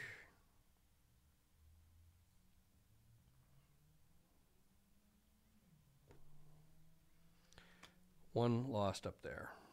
We'll live with 4. Okay. And then the city guard does nothing. Good for nothings. All right. Next round. Okay.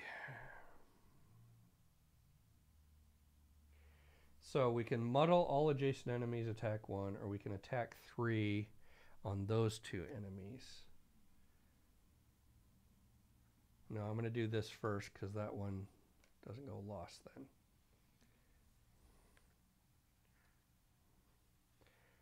All right, so this was discard. I didn't move these over.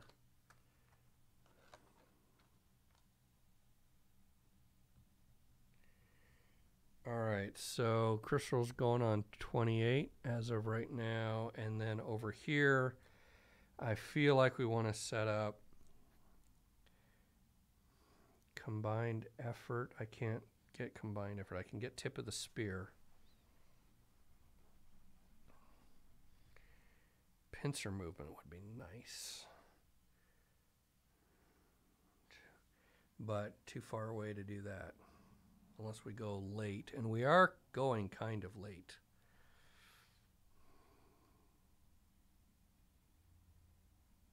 Oh, I can do it this way. Yeah, 1, 2. Because if you're moving to 1, 2, 3, 4, no. We could get to combined effort, but that's the card that has combined effort on it. We could do rallying cry, and that would be disarm. That's 1, 2, 3. 1, 2, 3, 4. Yeah. All right. So 32.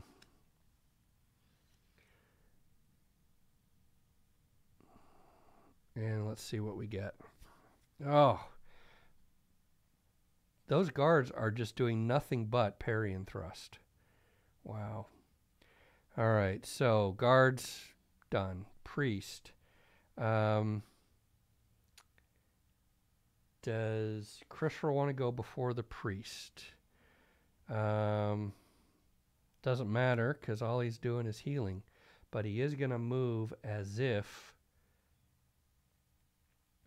he were doing a basic melee attack, which is going to bring him right to Emmy.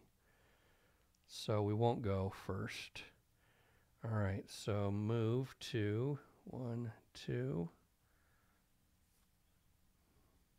Actually, we'll put him here.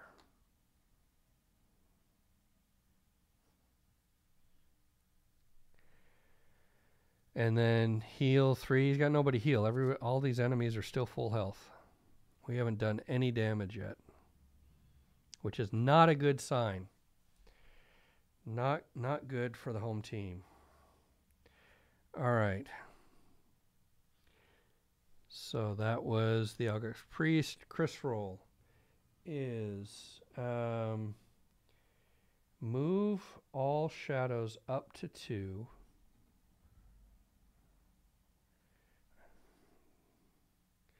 Oh, if I put him up there, I could attack the priest.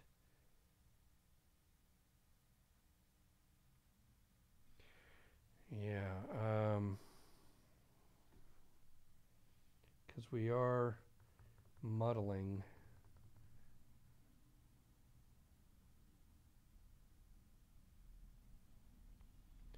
Yeah, we are putting him up here. So 1, 2.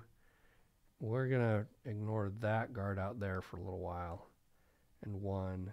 And then we're going to move this one 2 closer just for kicks.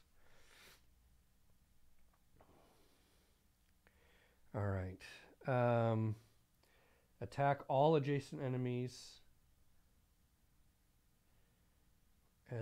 Attack 1 as if you were occupying a hex with a blah.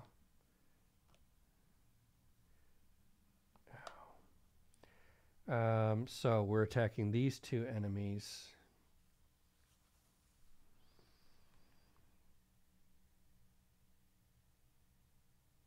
Does retaliate go through the shadow? I need to look that up in the FAQ because she's attacking as if she were here. So is she going to take retaliate from the guard, the Algox guard? I'll have to look that up later. I don't want to look it up now. So that being the case, the archer hasn't gone yet. Oh, and we definitely want to muddle the archer. The archer's going to kill us. So we're attacking there. So it's just 1.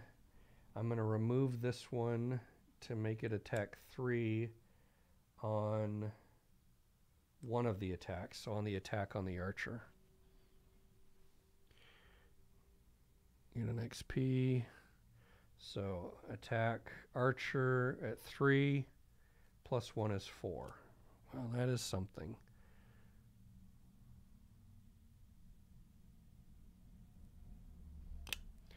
And then on the guard, shield 1. Yeah.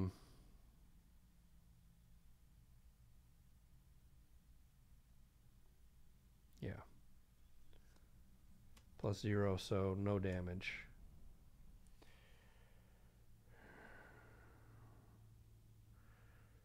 And the retaliate 2 would kill Crystal, so I'm going to rule for now, because we completely whiffed on our huge attack on the archer, I'm going to round in our favor and look it up later to see whether that retaliate goes through the shadow. I don't think it would, because she's not actually there.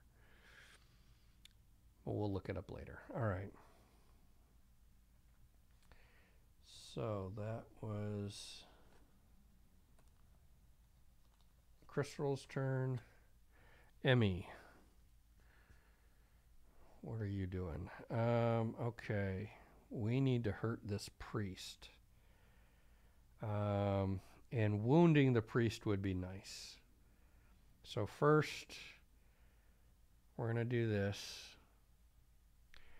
And we're going to, that was our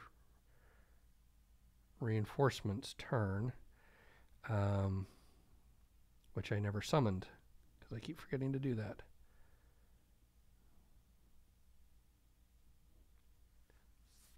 Okay, and now we're set up for combined effort, 3 with wound. I need a good one here. Give me a good one. That curse. How did I shuffle those cards both to the top? But the wound does still come into play, so priest is wounded.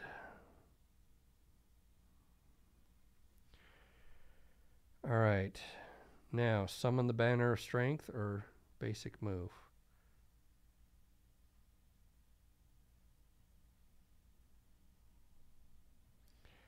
Should have summoned it first, but it actually doesn't matter whether I summoned it first or not because we missed. But we're going to summon it here. Has to be an adjacent square, so there. All right.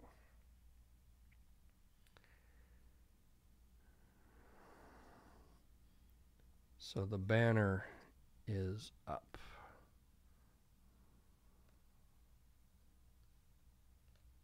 And that one does go lost. All right. Guards, good for nothing. Archer. Move 5, target 5. 1, 2, 3, 4. They're all within range. That one is going, they're all 1, 2, 3, 4 away. So targeting our reinforcements. -2, 3 damage, still enough to kill him. All right, next round.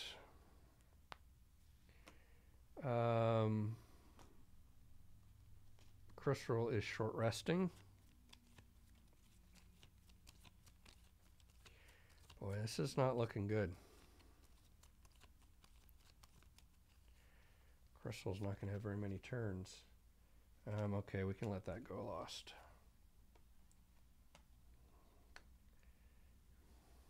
All right, we got our Fluid Knight back. And we're going to try it again, even though there's not... Oh, we can teleport. Teleport back in? Yes. We're going to do that. And attack big. Try and take that archer down.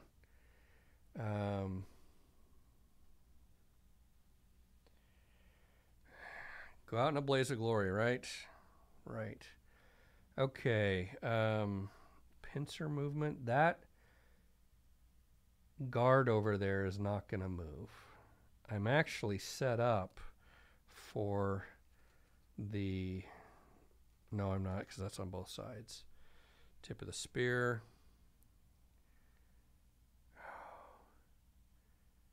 Oh, if she teleports there, I could come over here. Yes. All right. We're going to do it. It's going to be late, but it is what it is. So, Chris roll is 24. Emmy is 67. I mean, we might not even be alive, but let's see what we have. Chris roll goes first. Emmy's going to go last. So if Chris roll survives, oof, I don't know if she is. But first thing she does is loot 1. So she gets a loot token.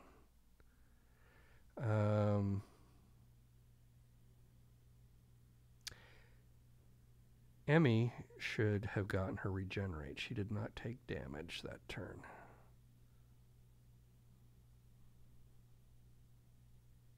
All right. Chris roll, active player, loot. Lumber. That's 2 lumber, but it's 1 lumber card. I need to look at this real quick. Personally loot 8 total lumber cards. I'll have to look to see whether that counts as 2 cards or it just gives us 2 lumber resources. Is that 1 card or 2? Look that up later. All right. And then teleport to a hex with a shadow token. So teleport there. All right. She's probably going to die. And then attack 5. Perform the attack as if you were occupying a hex with a shadow token, then remove the shadow token. So from this hex, attacking the archer, removing this shadow token to give us +2, so it's attack 7. Create knight and gain 1 XP. She's up to 5 now, but she's going to go out in a blaze of glory here. I don't even want to say it, but there is 1 more curse card in there and a miss. Knock on wood. Here we go. Give me at least a +1. It's a -1. Well, at least it was damaged. So it's 6 damage on the archer. Oh, we had already damaged the archer. Oh, let's go the right direction. The archer is dead. All right, finally, some good news. All right, now I really need you to stay put, or stay alive at least, so that we can get our pincer movement. All right, we did the rest of all that. Here.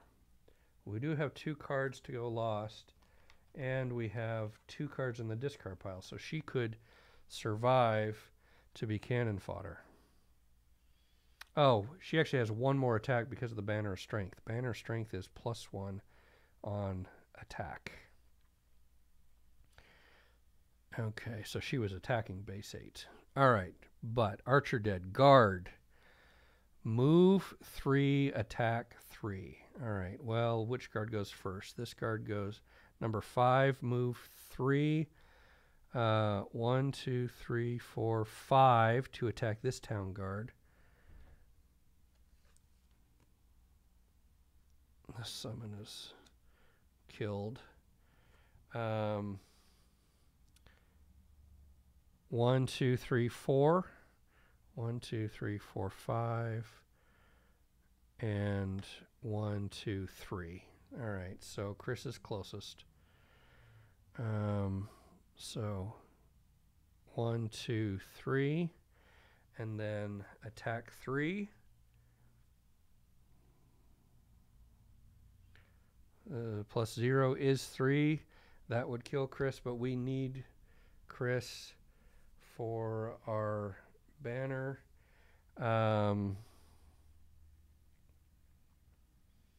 Yeah, because I put this banner in the wrong place. I should have put it up on this side. But oh no, my other reinforcement was up on that side because I can't get my pincer movement that way. All right, so 1 card goes lost. Yep. And then this guard is clearly just move 1 space and attack 3 +0. And this card goes lost, just so she stays alive for Emmy's pincer movement. So move 4 does not move at all first. Attack 5. Attack 6 because of the banner. All right. On our pincer movement. +0. So attack 6 on the priest. The priest has shield 1, but has wound, and so is going to die on his turn. That is awesome. But before we get there, is currently muddled. Not that it is really going to matter, but we do get an XP. Okay. That. And then move 4. All right. I know my shield wall is gone. I've got tip of the spear. I want to get, generally, I think I want the banner side of me. I might actually do set for the charge next turn. So we'll go here. Or do I just want to step into the loot? Yeah, I'm just going to step. Oh, he's not dead yet. Okay, so coming to this side.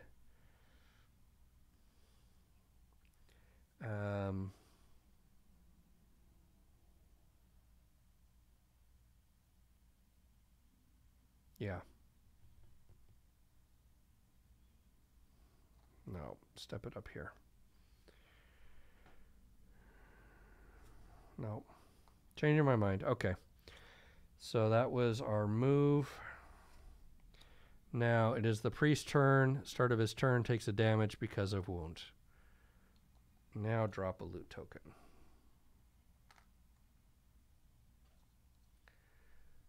All right. 2 guards left.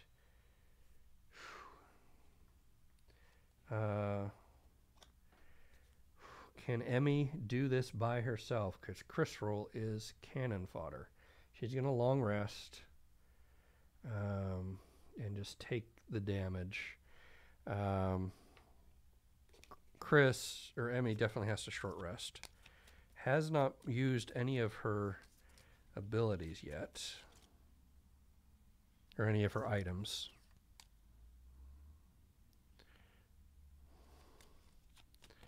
So still has some abilities on stuff.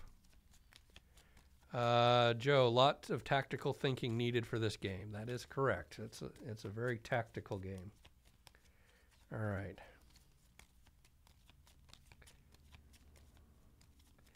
Going lost is the pincer movement. I kind of like that one because it's high damage. I'm going to keep that one. Take a damage. Regenerate might bring it right back to me. Oh, no, regenerate goes away anytime you take damage from any source. I assume even self-inflicted, so.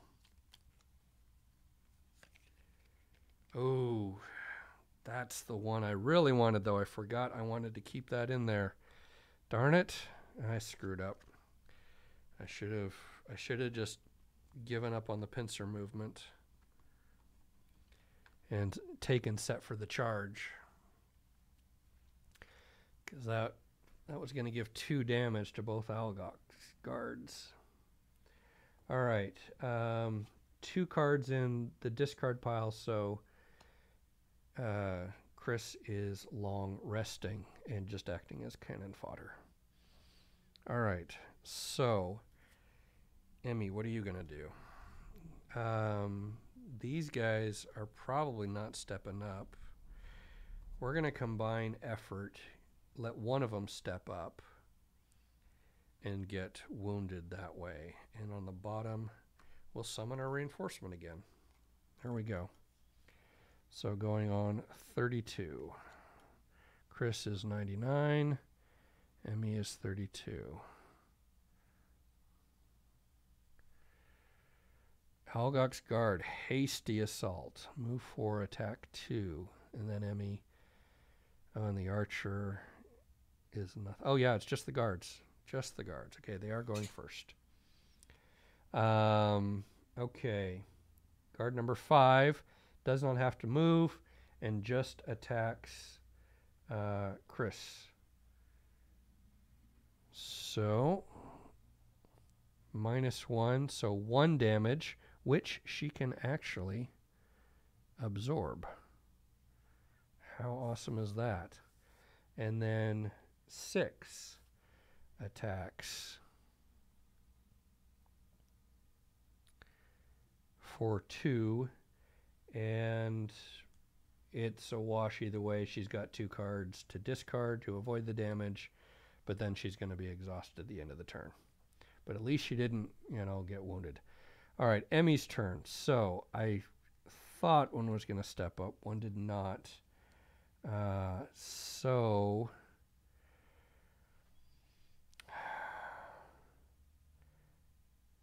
heal all allies.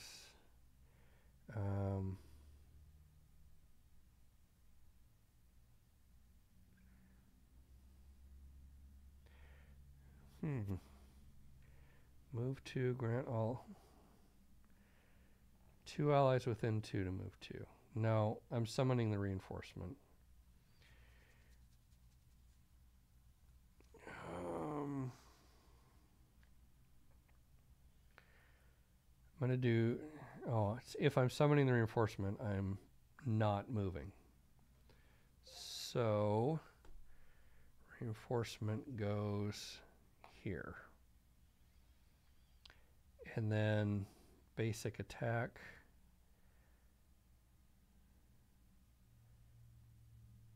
Yeah, just nothing.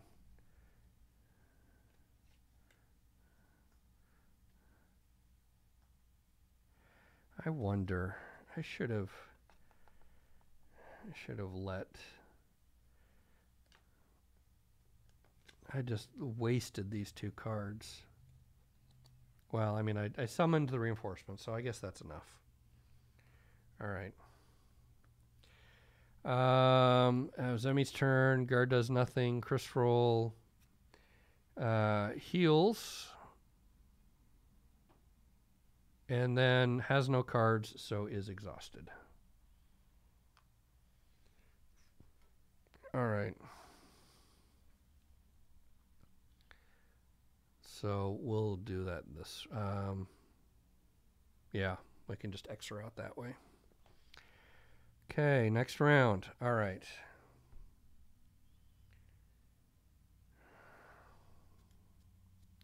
We have our pincer movement. We have our tip of the spear. We actually could get tip of the spear if I moved 3. But I can't move 3.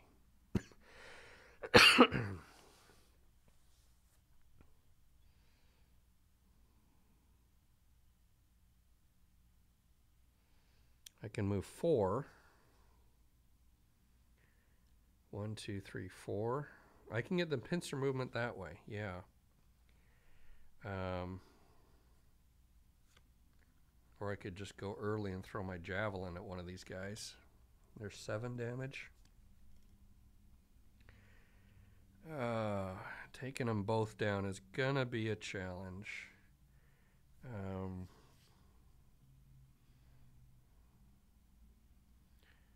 Throw javelin.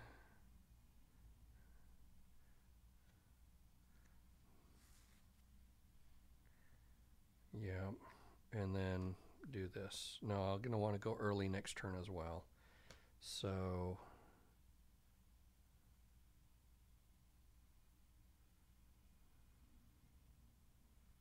Oh, that's interesting. I could set up the tip of the spear that way, but pincer movement is more damage, so we're going to do this. All right, 21.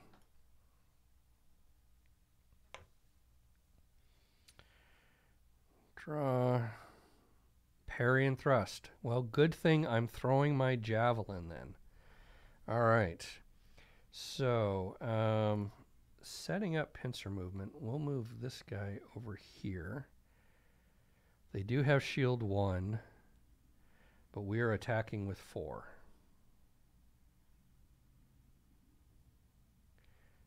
Okay. So attack 4. +1 is 5. Shield 1, 4 damage. And I was going on number 6 up here. 1, 2, 3, 4. All right, and no retaliate. Nice. And then move 4.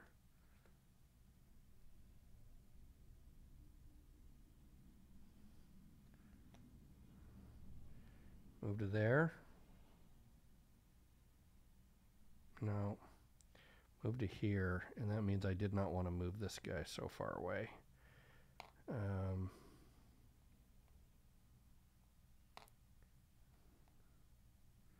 Yeah, we'll just leave him where he was. And we will loot.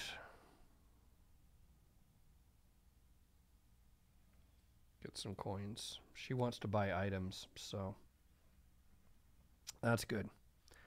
All right. Next round.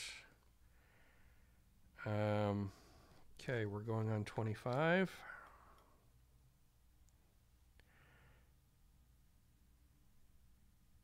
Venom Shiv. Not moving. Just attack and shield 1. All right.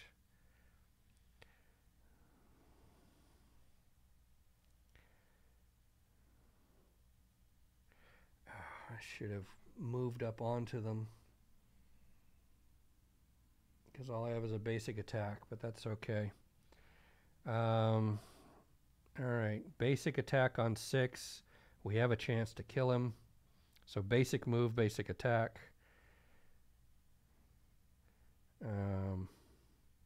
Move 1, loot 1. Yeah, too far away to loot. So basic move, basic attack. -1 is only 1. Shield 1. Nothing gets through. All right. Now they can hurt. Oh, no, I did not mean to do that.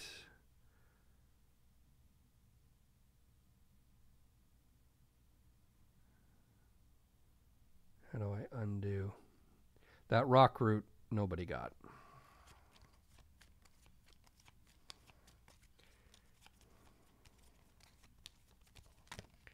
All right. We do have cards. Let's see if it's enough to finish this out so that Chris can get her battle goal, which she earned.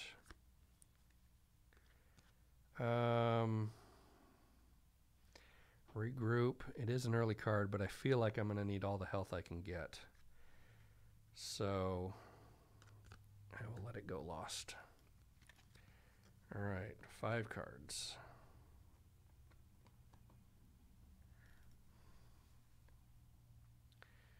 Tip of the spear, pincer movement, 2, 3.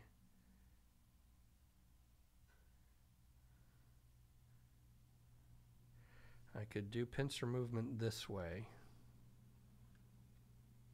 but I feel like I want to go early and kill the guard that's already low. That, unfortunately, I can't. I can tip of the spear on him. Yep. And I could push one of these guys far away. There's no traps, though. All right, 21.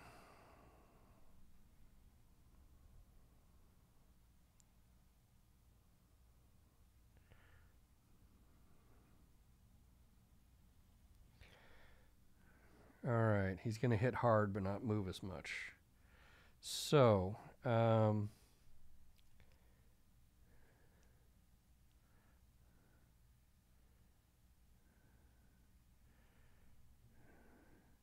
I'm tip of the spear. I don't want to go there.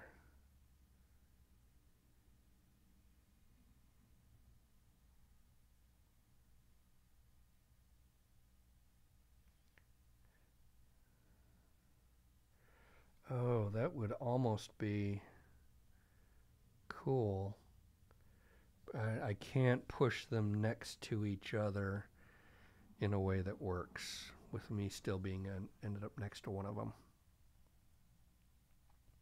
So I'm just going to move 1 and push 2. No, that's pull.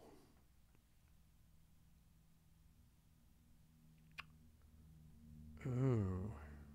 Yeah, that doesn't work. Oh, yes it does. All right. First, if he moves here,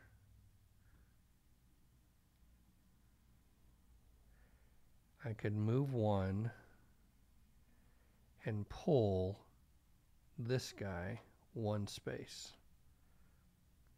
So that's move 1, and then within range 3, pull 2. So I pulled him a space closer to me. Now he's adjacent. Now I have tip of the spear on both of them. So 3 damage on both, and pierce 3. They don't have any shield, but still I get them both. That's key. Got to use multi-attack when you can. All right, so first on 5, this is attack 4. -1 is 3. So on 5, takes, nope.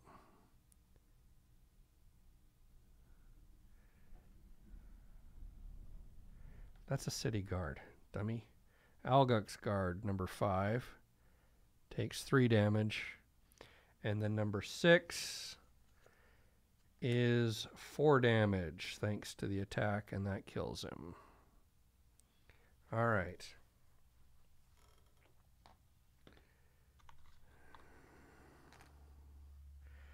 Okay. City guard.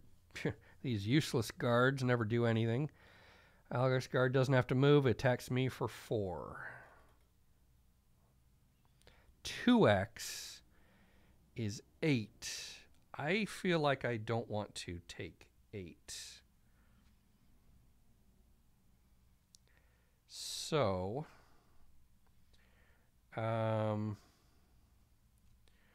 I will let at all costs go lost out of my hand to avoid that. Yeah. All right. Next round. Okay, on 32, we're going to set up a pincer movement. Hopefully it's before the Algux guards. It is. All right, he's going to strengthen, but we're going to do this real quick. So on Reinforcement's turn, he moves 2. And then I move 2 and let an ally within range 2 move 2. We set up our pincer movement. Getting an XP.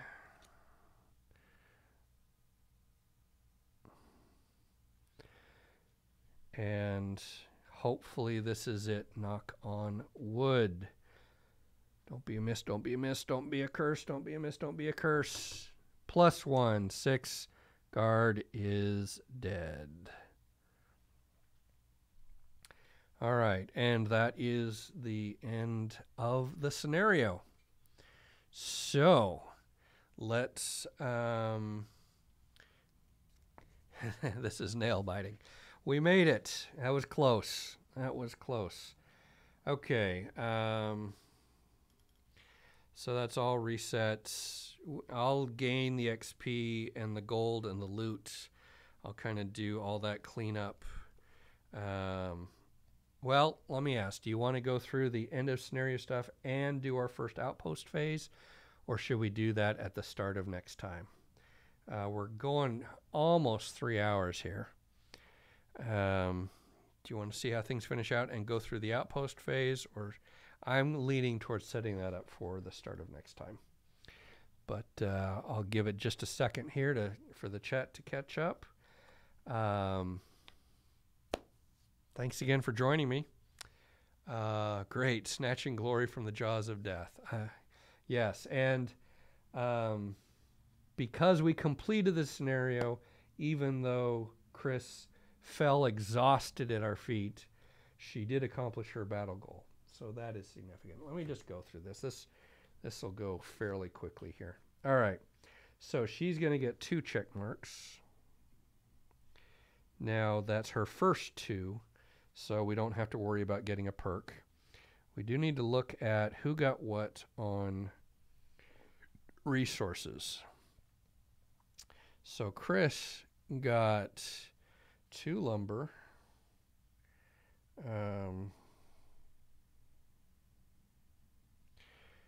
2 hide, and 1 snow thistle. Which one is the snow thistle? That one's the snow thistle. All right.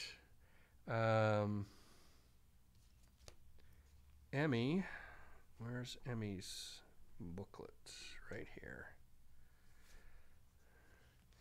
All right, Joe says, I don't mind whatever you feel like, Jeff. So we're going to go through this. We'll finish it out so that we don't forget, because it is going to be a week and a half before we come back. I will not be here all next week. All right, Emmy got 2 coins times 2 is 4, so that gets her up to 6 gold. And she got 2 hide. And 2 more metal. So now she's up to 4 metal. Okay. Bonus XP is 6. And so I think they got 5 each, right? Yes. 5 plus 6 is 11. So 19 for Emmy. And 20 for Chris. Chris stayed 7 or under, so she did get her layabout. There we go. Battle goal there. It's not going to focus. That's okay. You can trust me. I can set it over here. All right. Note to self, basic actions are pretty important. So, nobody got a mastery. No. Place or remove 1 shadow token each round. No, we didn't really lay any down until we got to we only had 1 in the first room, so didn't get any to the second room. Okay, so we've got, we do need to remove all of our curses. I think there's 1 more curse over here. Yep. The rest of our deck is good. And is good. Look at that. The miss was the very next card. Oh, that could have been bad. That would have been bad. All right. Gain resources from loot cards. Check marks, perks. Read the scenario conclusion and gain scenario rewards. Gain 4-C inspiration and update the map. And then we'll return for an outpost phase. So before I forget, I'm going to do the inspiration. We're basically going to get 2 inspiration every scenario because we are only 2 characters. All right, what do we read at the end of the scenario? We read 9.1. All right, here we go, 9.1.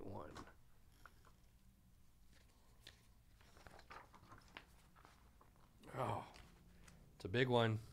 Buckle up. All right. We'll just kind of block the bottom here because the rest of it is all here. Okay. You lower your weapon and breathe as the remaining Algox retreat, scurrying from Frosthaven like giant white mice. They'll be back, you're certain of it, But for now, you can rest. You wipe the soot from your face and take stock. Frosthaven is almost exactly what you imagined. A knot of gray stone and timber surrounded by sharpened palisade walls. A place where mere survival is an everyday concern and where only the desperate could feel at home.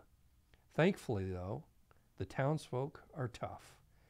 They're already on their feet, dousing fires and picking through rubble. In fact, one of those townspeople is marching right for you, a sharp-featured human woman with a fighter's muscular build, close-cropped hair, and dark skin.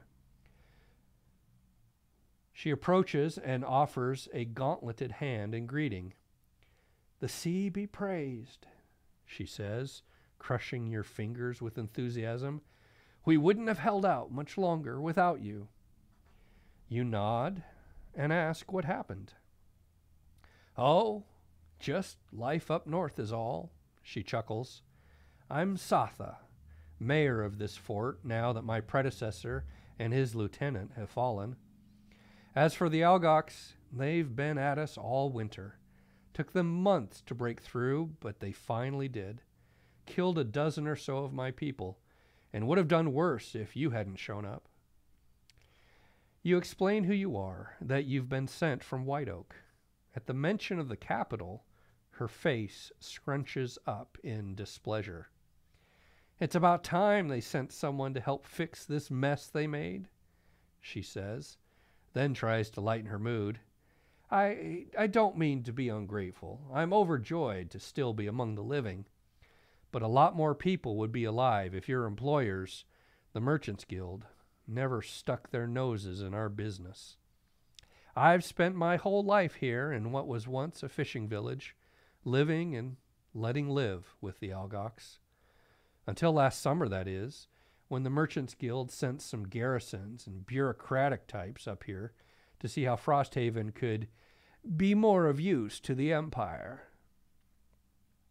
One of their expeditions proceeded to muck about in an Algox burial site, and the next thing we know, righteously angry Algox are attacking us. The ink stains immediately hightailed it out of here, leaving just a handful of soldiers behind to keep us safe. Satha clenches her gauntlet tighter and tighter as she tells the story, but now releases her grip. "I've had to learn a lot of things in the last year. The hard truth is that the Algox refuse to be reasoned with, and the only way to stay alive and keep this place I call home is to win the fight, regardless of who started it." Her face softens, and she clasps your shoulder hard. "There's not many of you, but I'll take what I can get, especially now that our garrison's been thinned. And, as it happens, I have an idea." She turns and gestures to the town's smoldering walls. "We took a beating in that fight, so if we're going to survive much longer, we'll have to do more than just sit around and wait for the next attack." She sizes you up carefully. "I've already sent a scout to track the Algox back home to the mountains. Drop your gear at any longhouse that's still standing and rest up. As soon as you're ready, I want you to get over there and find a way to slow these attacks."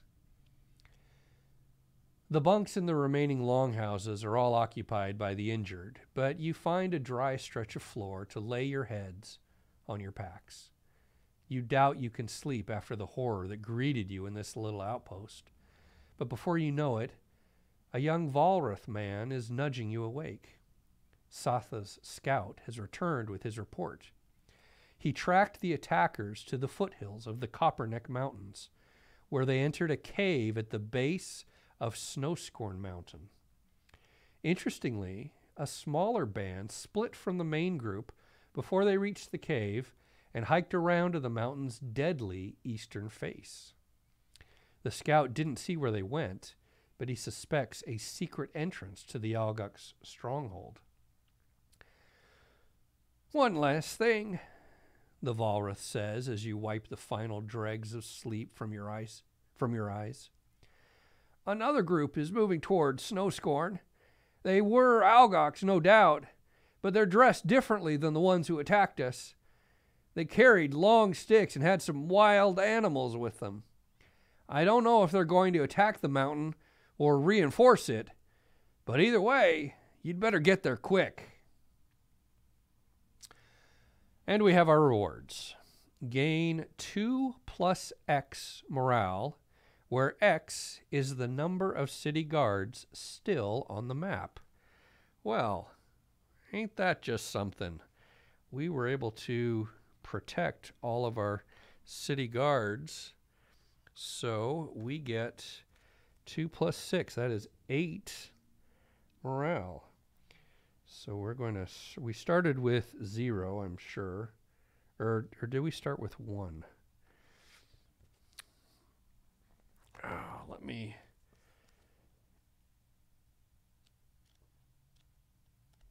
I'm downtime, starting our campaign. Let's see. Campaign sheet, morale, lose 1, minimum value. The party's starting morale is determined at the end of scenario 1. So I'm assuming gaining means from 0. So we have 8 morale. Okay, new scenarios. Algox Scouting 2, which talked about the potential secret entrance, the eastern face, and then Algox Offensive is going to the base of the Snowcorn Mountain. So 2 and 3. You will now perform an outpost phase. Read campaign rules starting on page 50 of the rulebook. All right, we'll go through an outpost phase real quick here. Let me just get the stickers on the map. I'm going to bring the map over.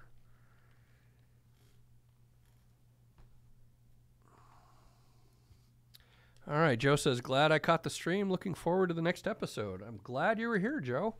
I hope this has been fun and not too spoilery. Obviously, there's going to be spoilers as we play through this. All right, let me grab our stickers. Here's our stickers, and I'm just going to bring the map up over on top. All right, the base of the Copperneck Mountains, I see them right here. So we need to open 2 and 3.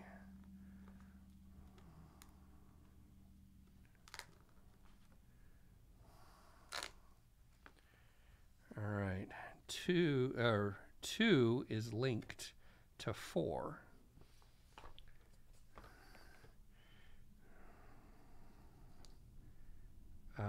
Okay, 2 is at K8, and it looks like it's right on a fold because the sticker came apart on me. There's 3. There's 2. All right.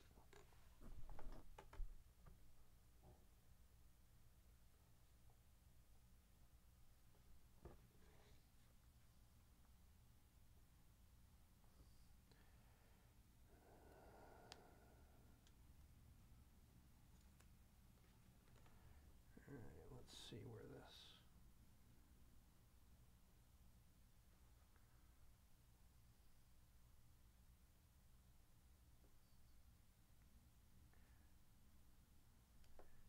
That's there. And that's there.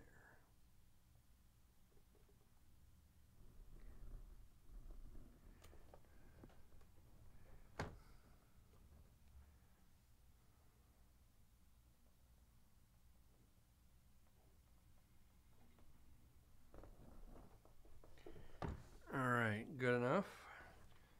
Before I forget, we do need to check mark number 1. A town in flames. I need to grab a pen, as I said earlier. Okay, and then 3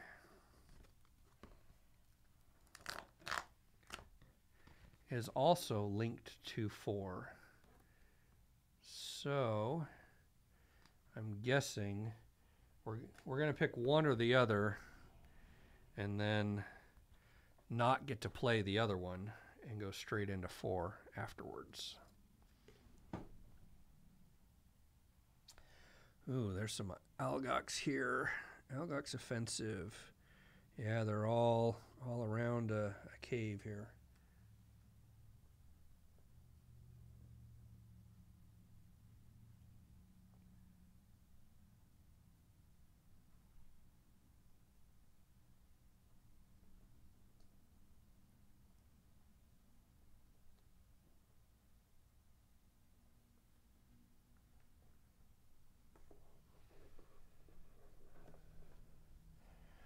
All right.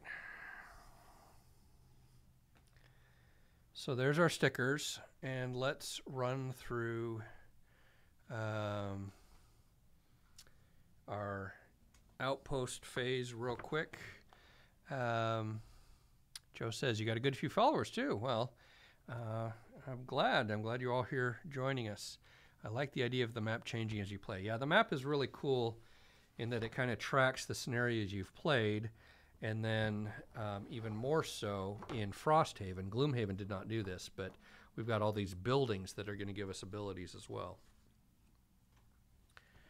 All right.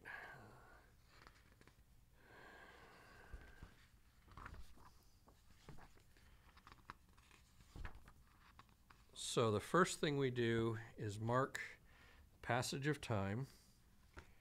All right, so we will mark that first box on our campaign sheet. We need to come up with a party name. I forgot to mention that on the stream. So maybe we'll do that next time, but we need to come up with a name for our adventuring party up here. Okay, don't need to do anything else there. Attack event,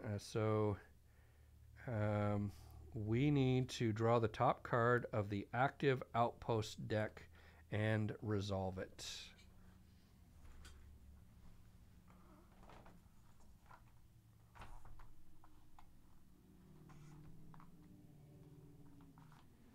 Active summer events. We just got out of winter, so now we're in summer. All right. Pinter Drawman, Frosthaven's resident quattrel tinkerer, is unwrapping a package wrapped in brocade in his workshop. Come take a look. Can't believe it. One of the guards just dropped this off. Says he found it on the hillside. Out from the cloth comes what looks like a long metallic purple blade. Remarkable! Believe it or not, this is an amulet from a Brummix. Quattro settlers brought them here over a century ago, but they all died out, or so I thought. Watch this!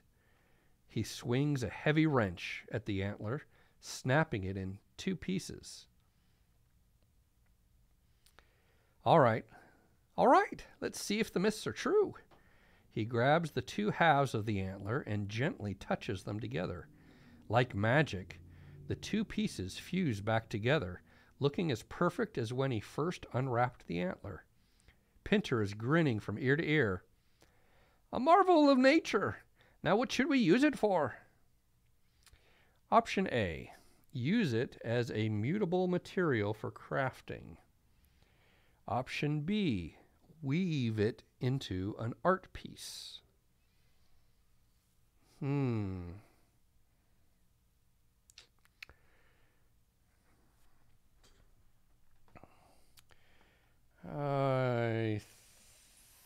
don't know. Do we want extra material for crafting? I think that's going to be the most useful. Weaving it into an art piece. I'm more about function. I think we need a tool, so I'm going to go for option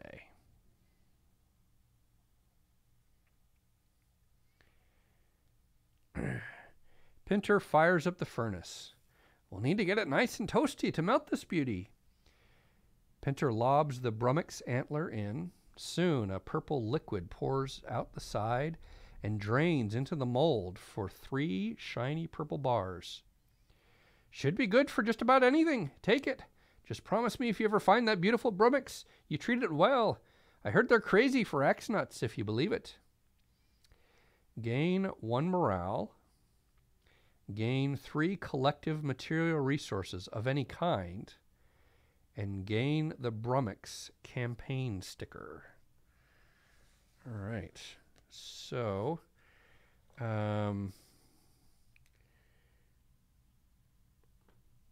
3 resources, craftable material resources of any kind, and then the Brummix campaign sticker. Stickers over here.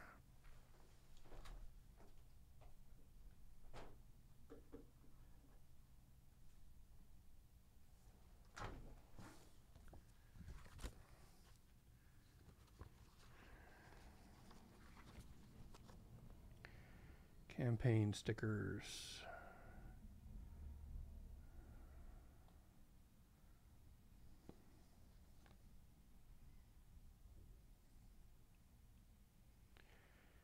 Got Brummix tracks. I don't think it's Brummix tracks. I don't see one that's labeled just Brummix though.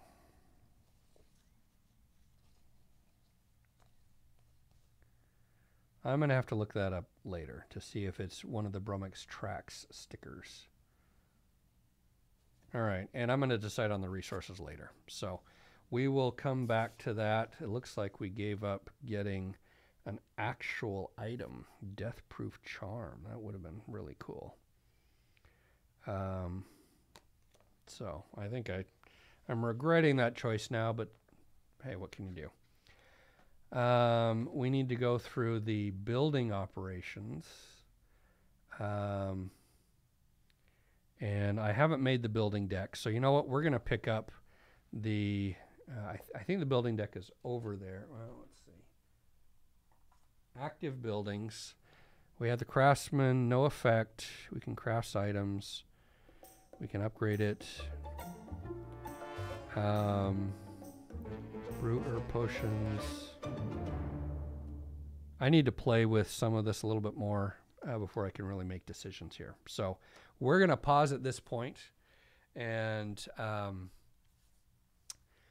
finish the scenario here. We'll pick up next time with the middle of our outpost phase before we dive in.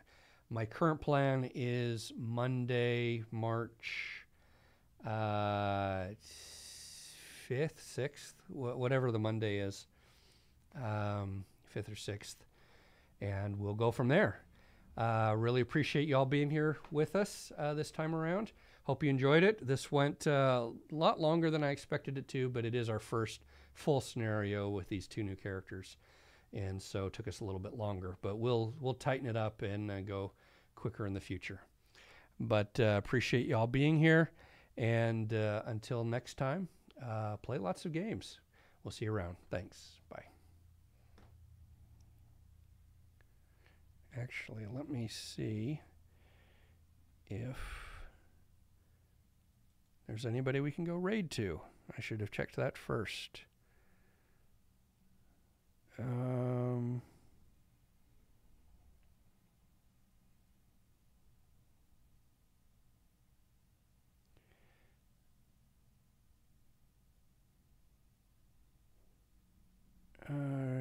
Sure. No, I'm not seeing anybody I recognize. So we will just call that good. Thanks again for being with us. And one last check of the chat here. It's the 6th. Thanks, Joe. It's been great. It's been great having you. Thanks for everyone else if you've just been watching, lurking, and we'll see you next time.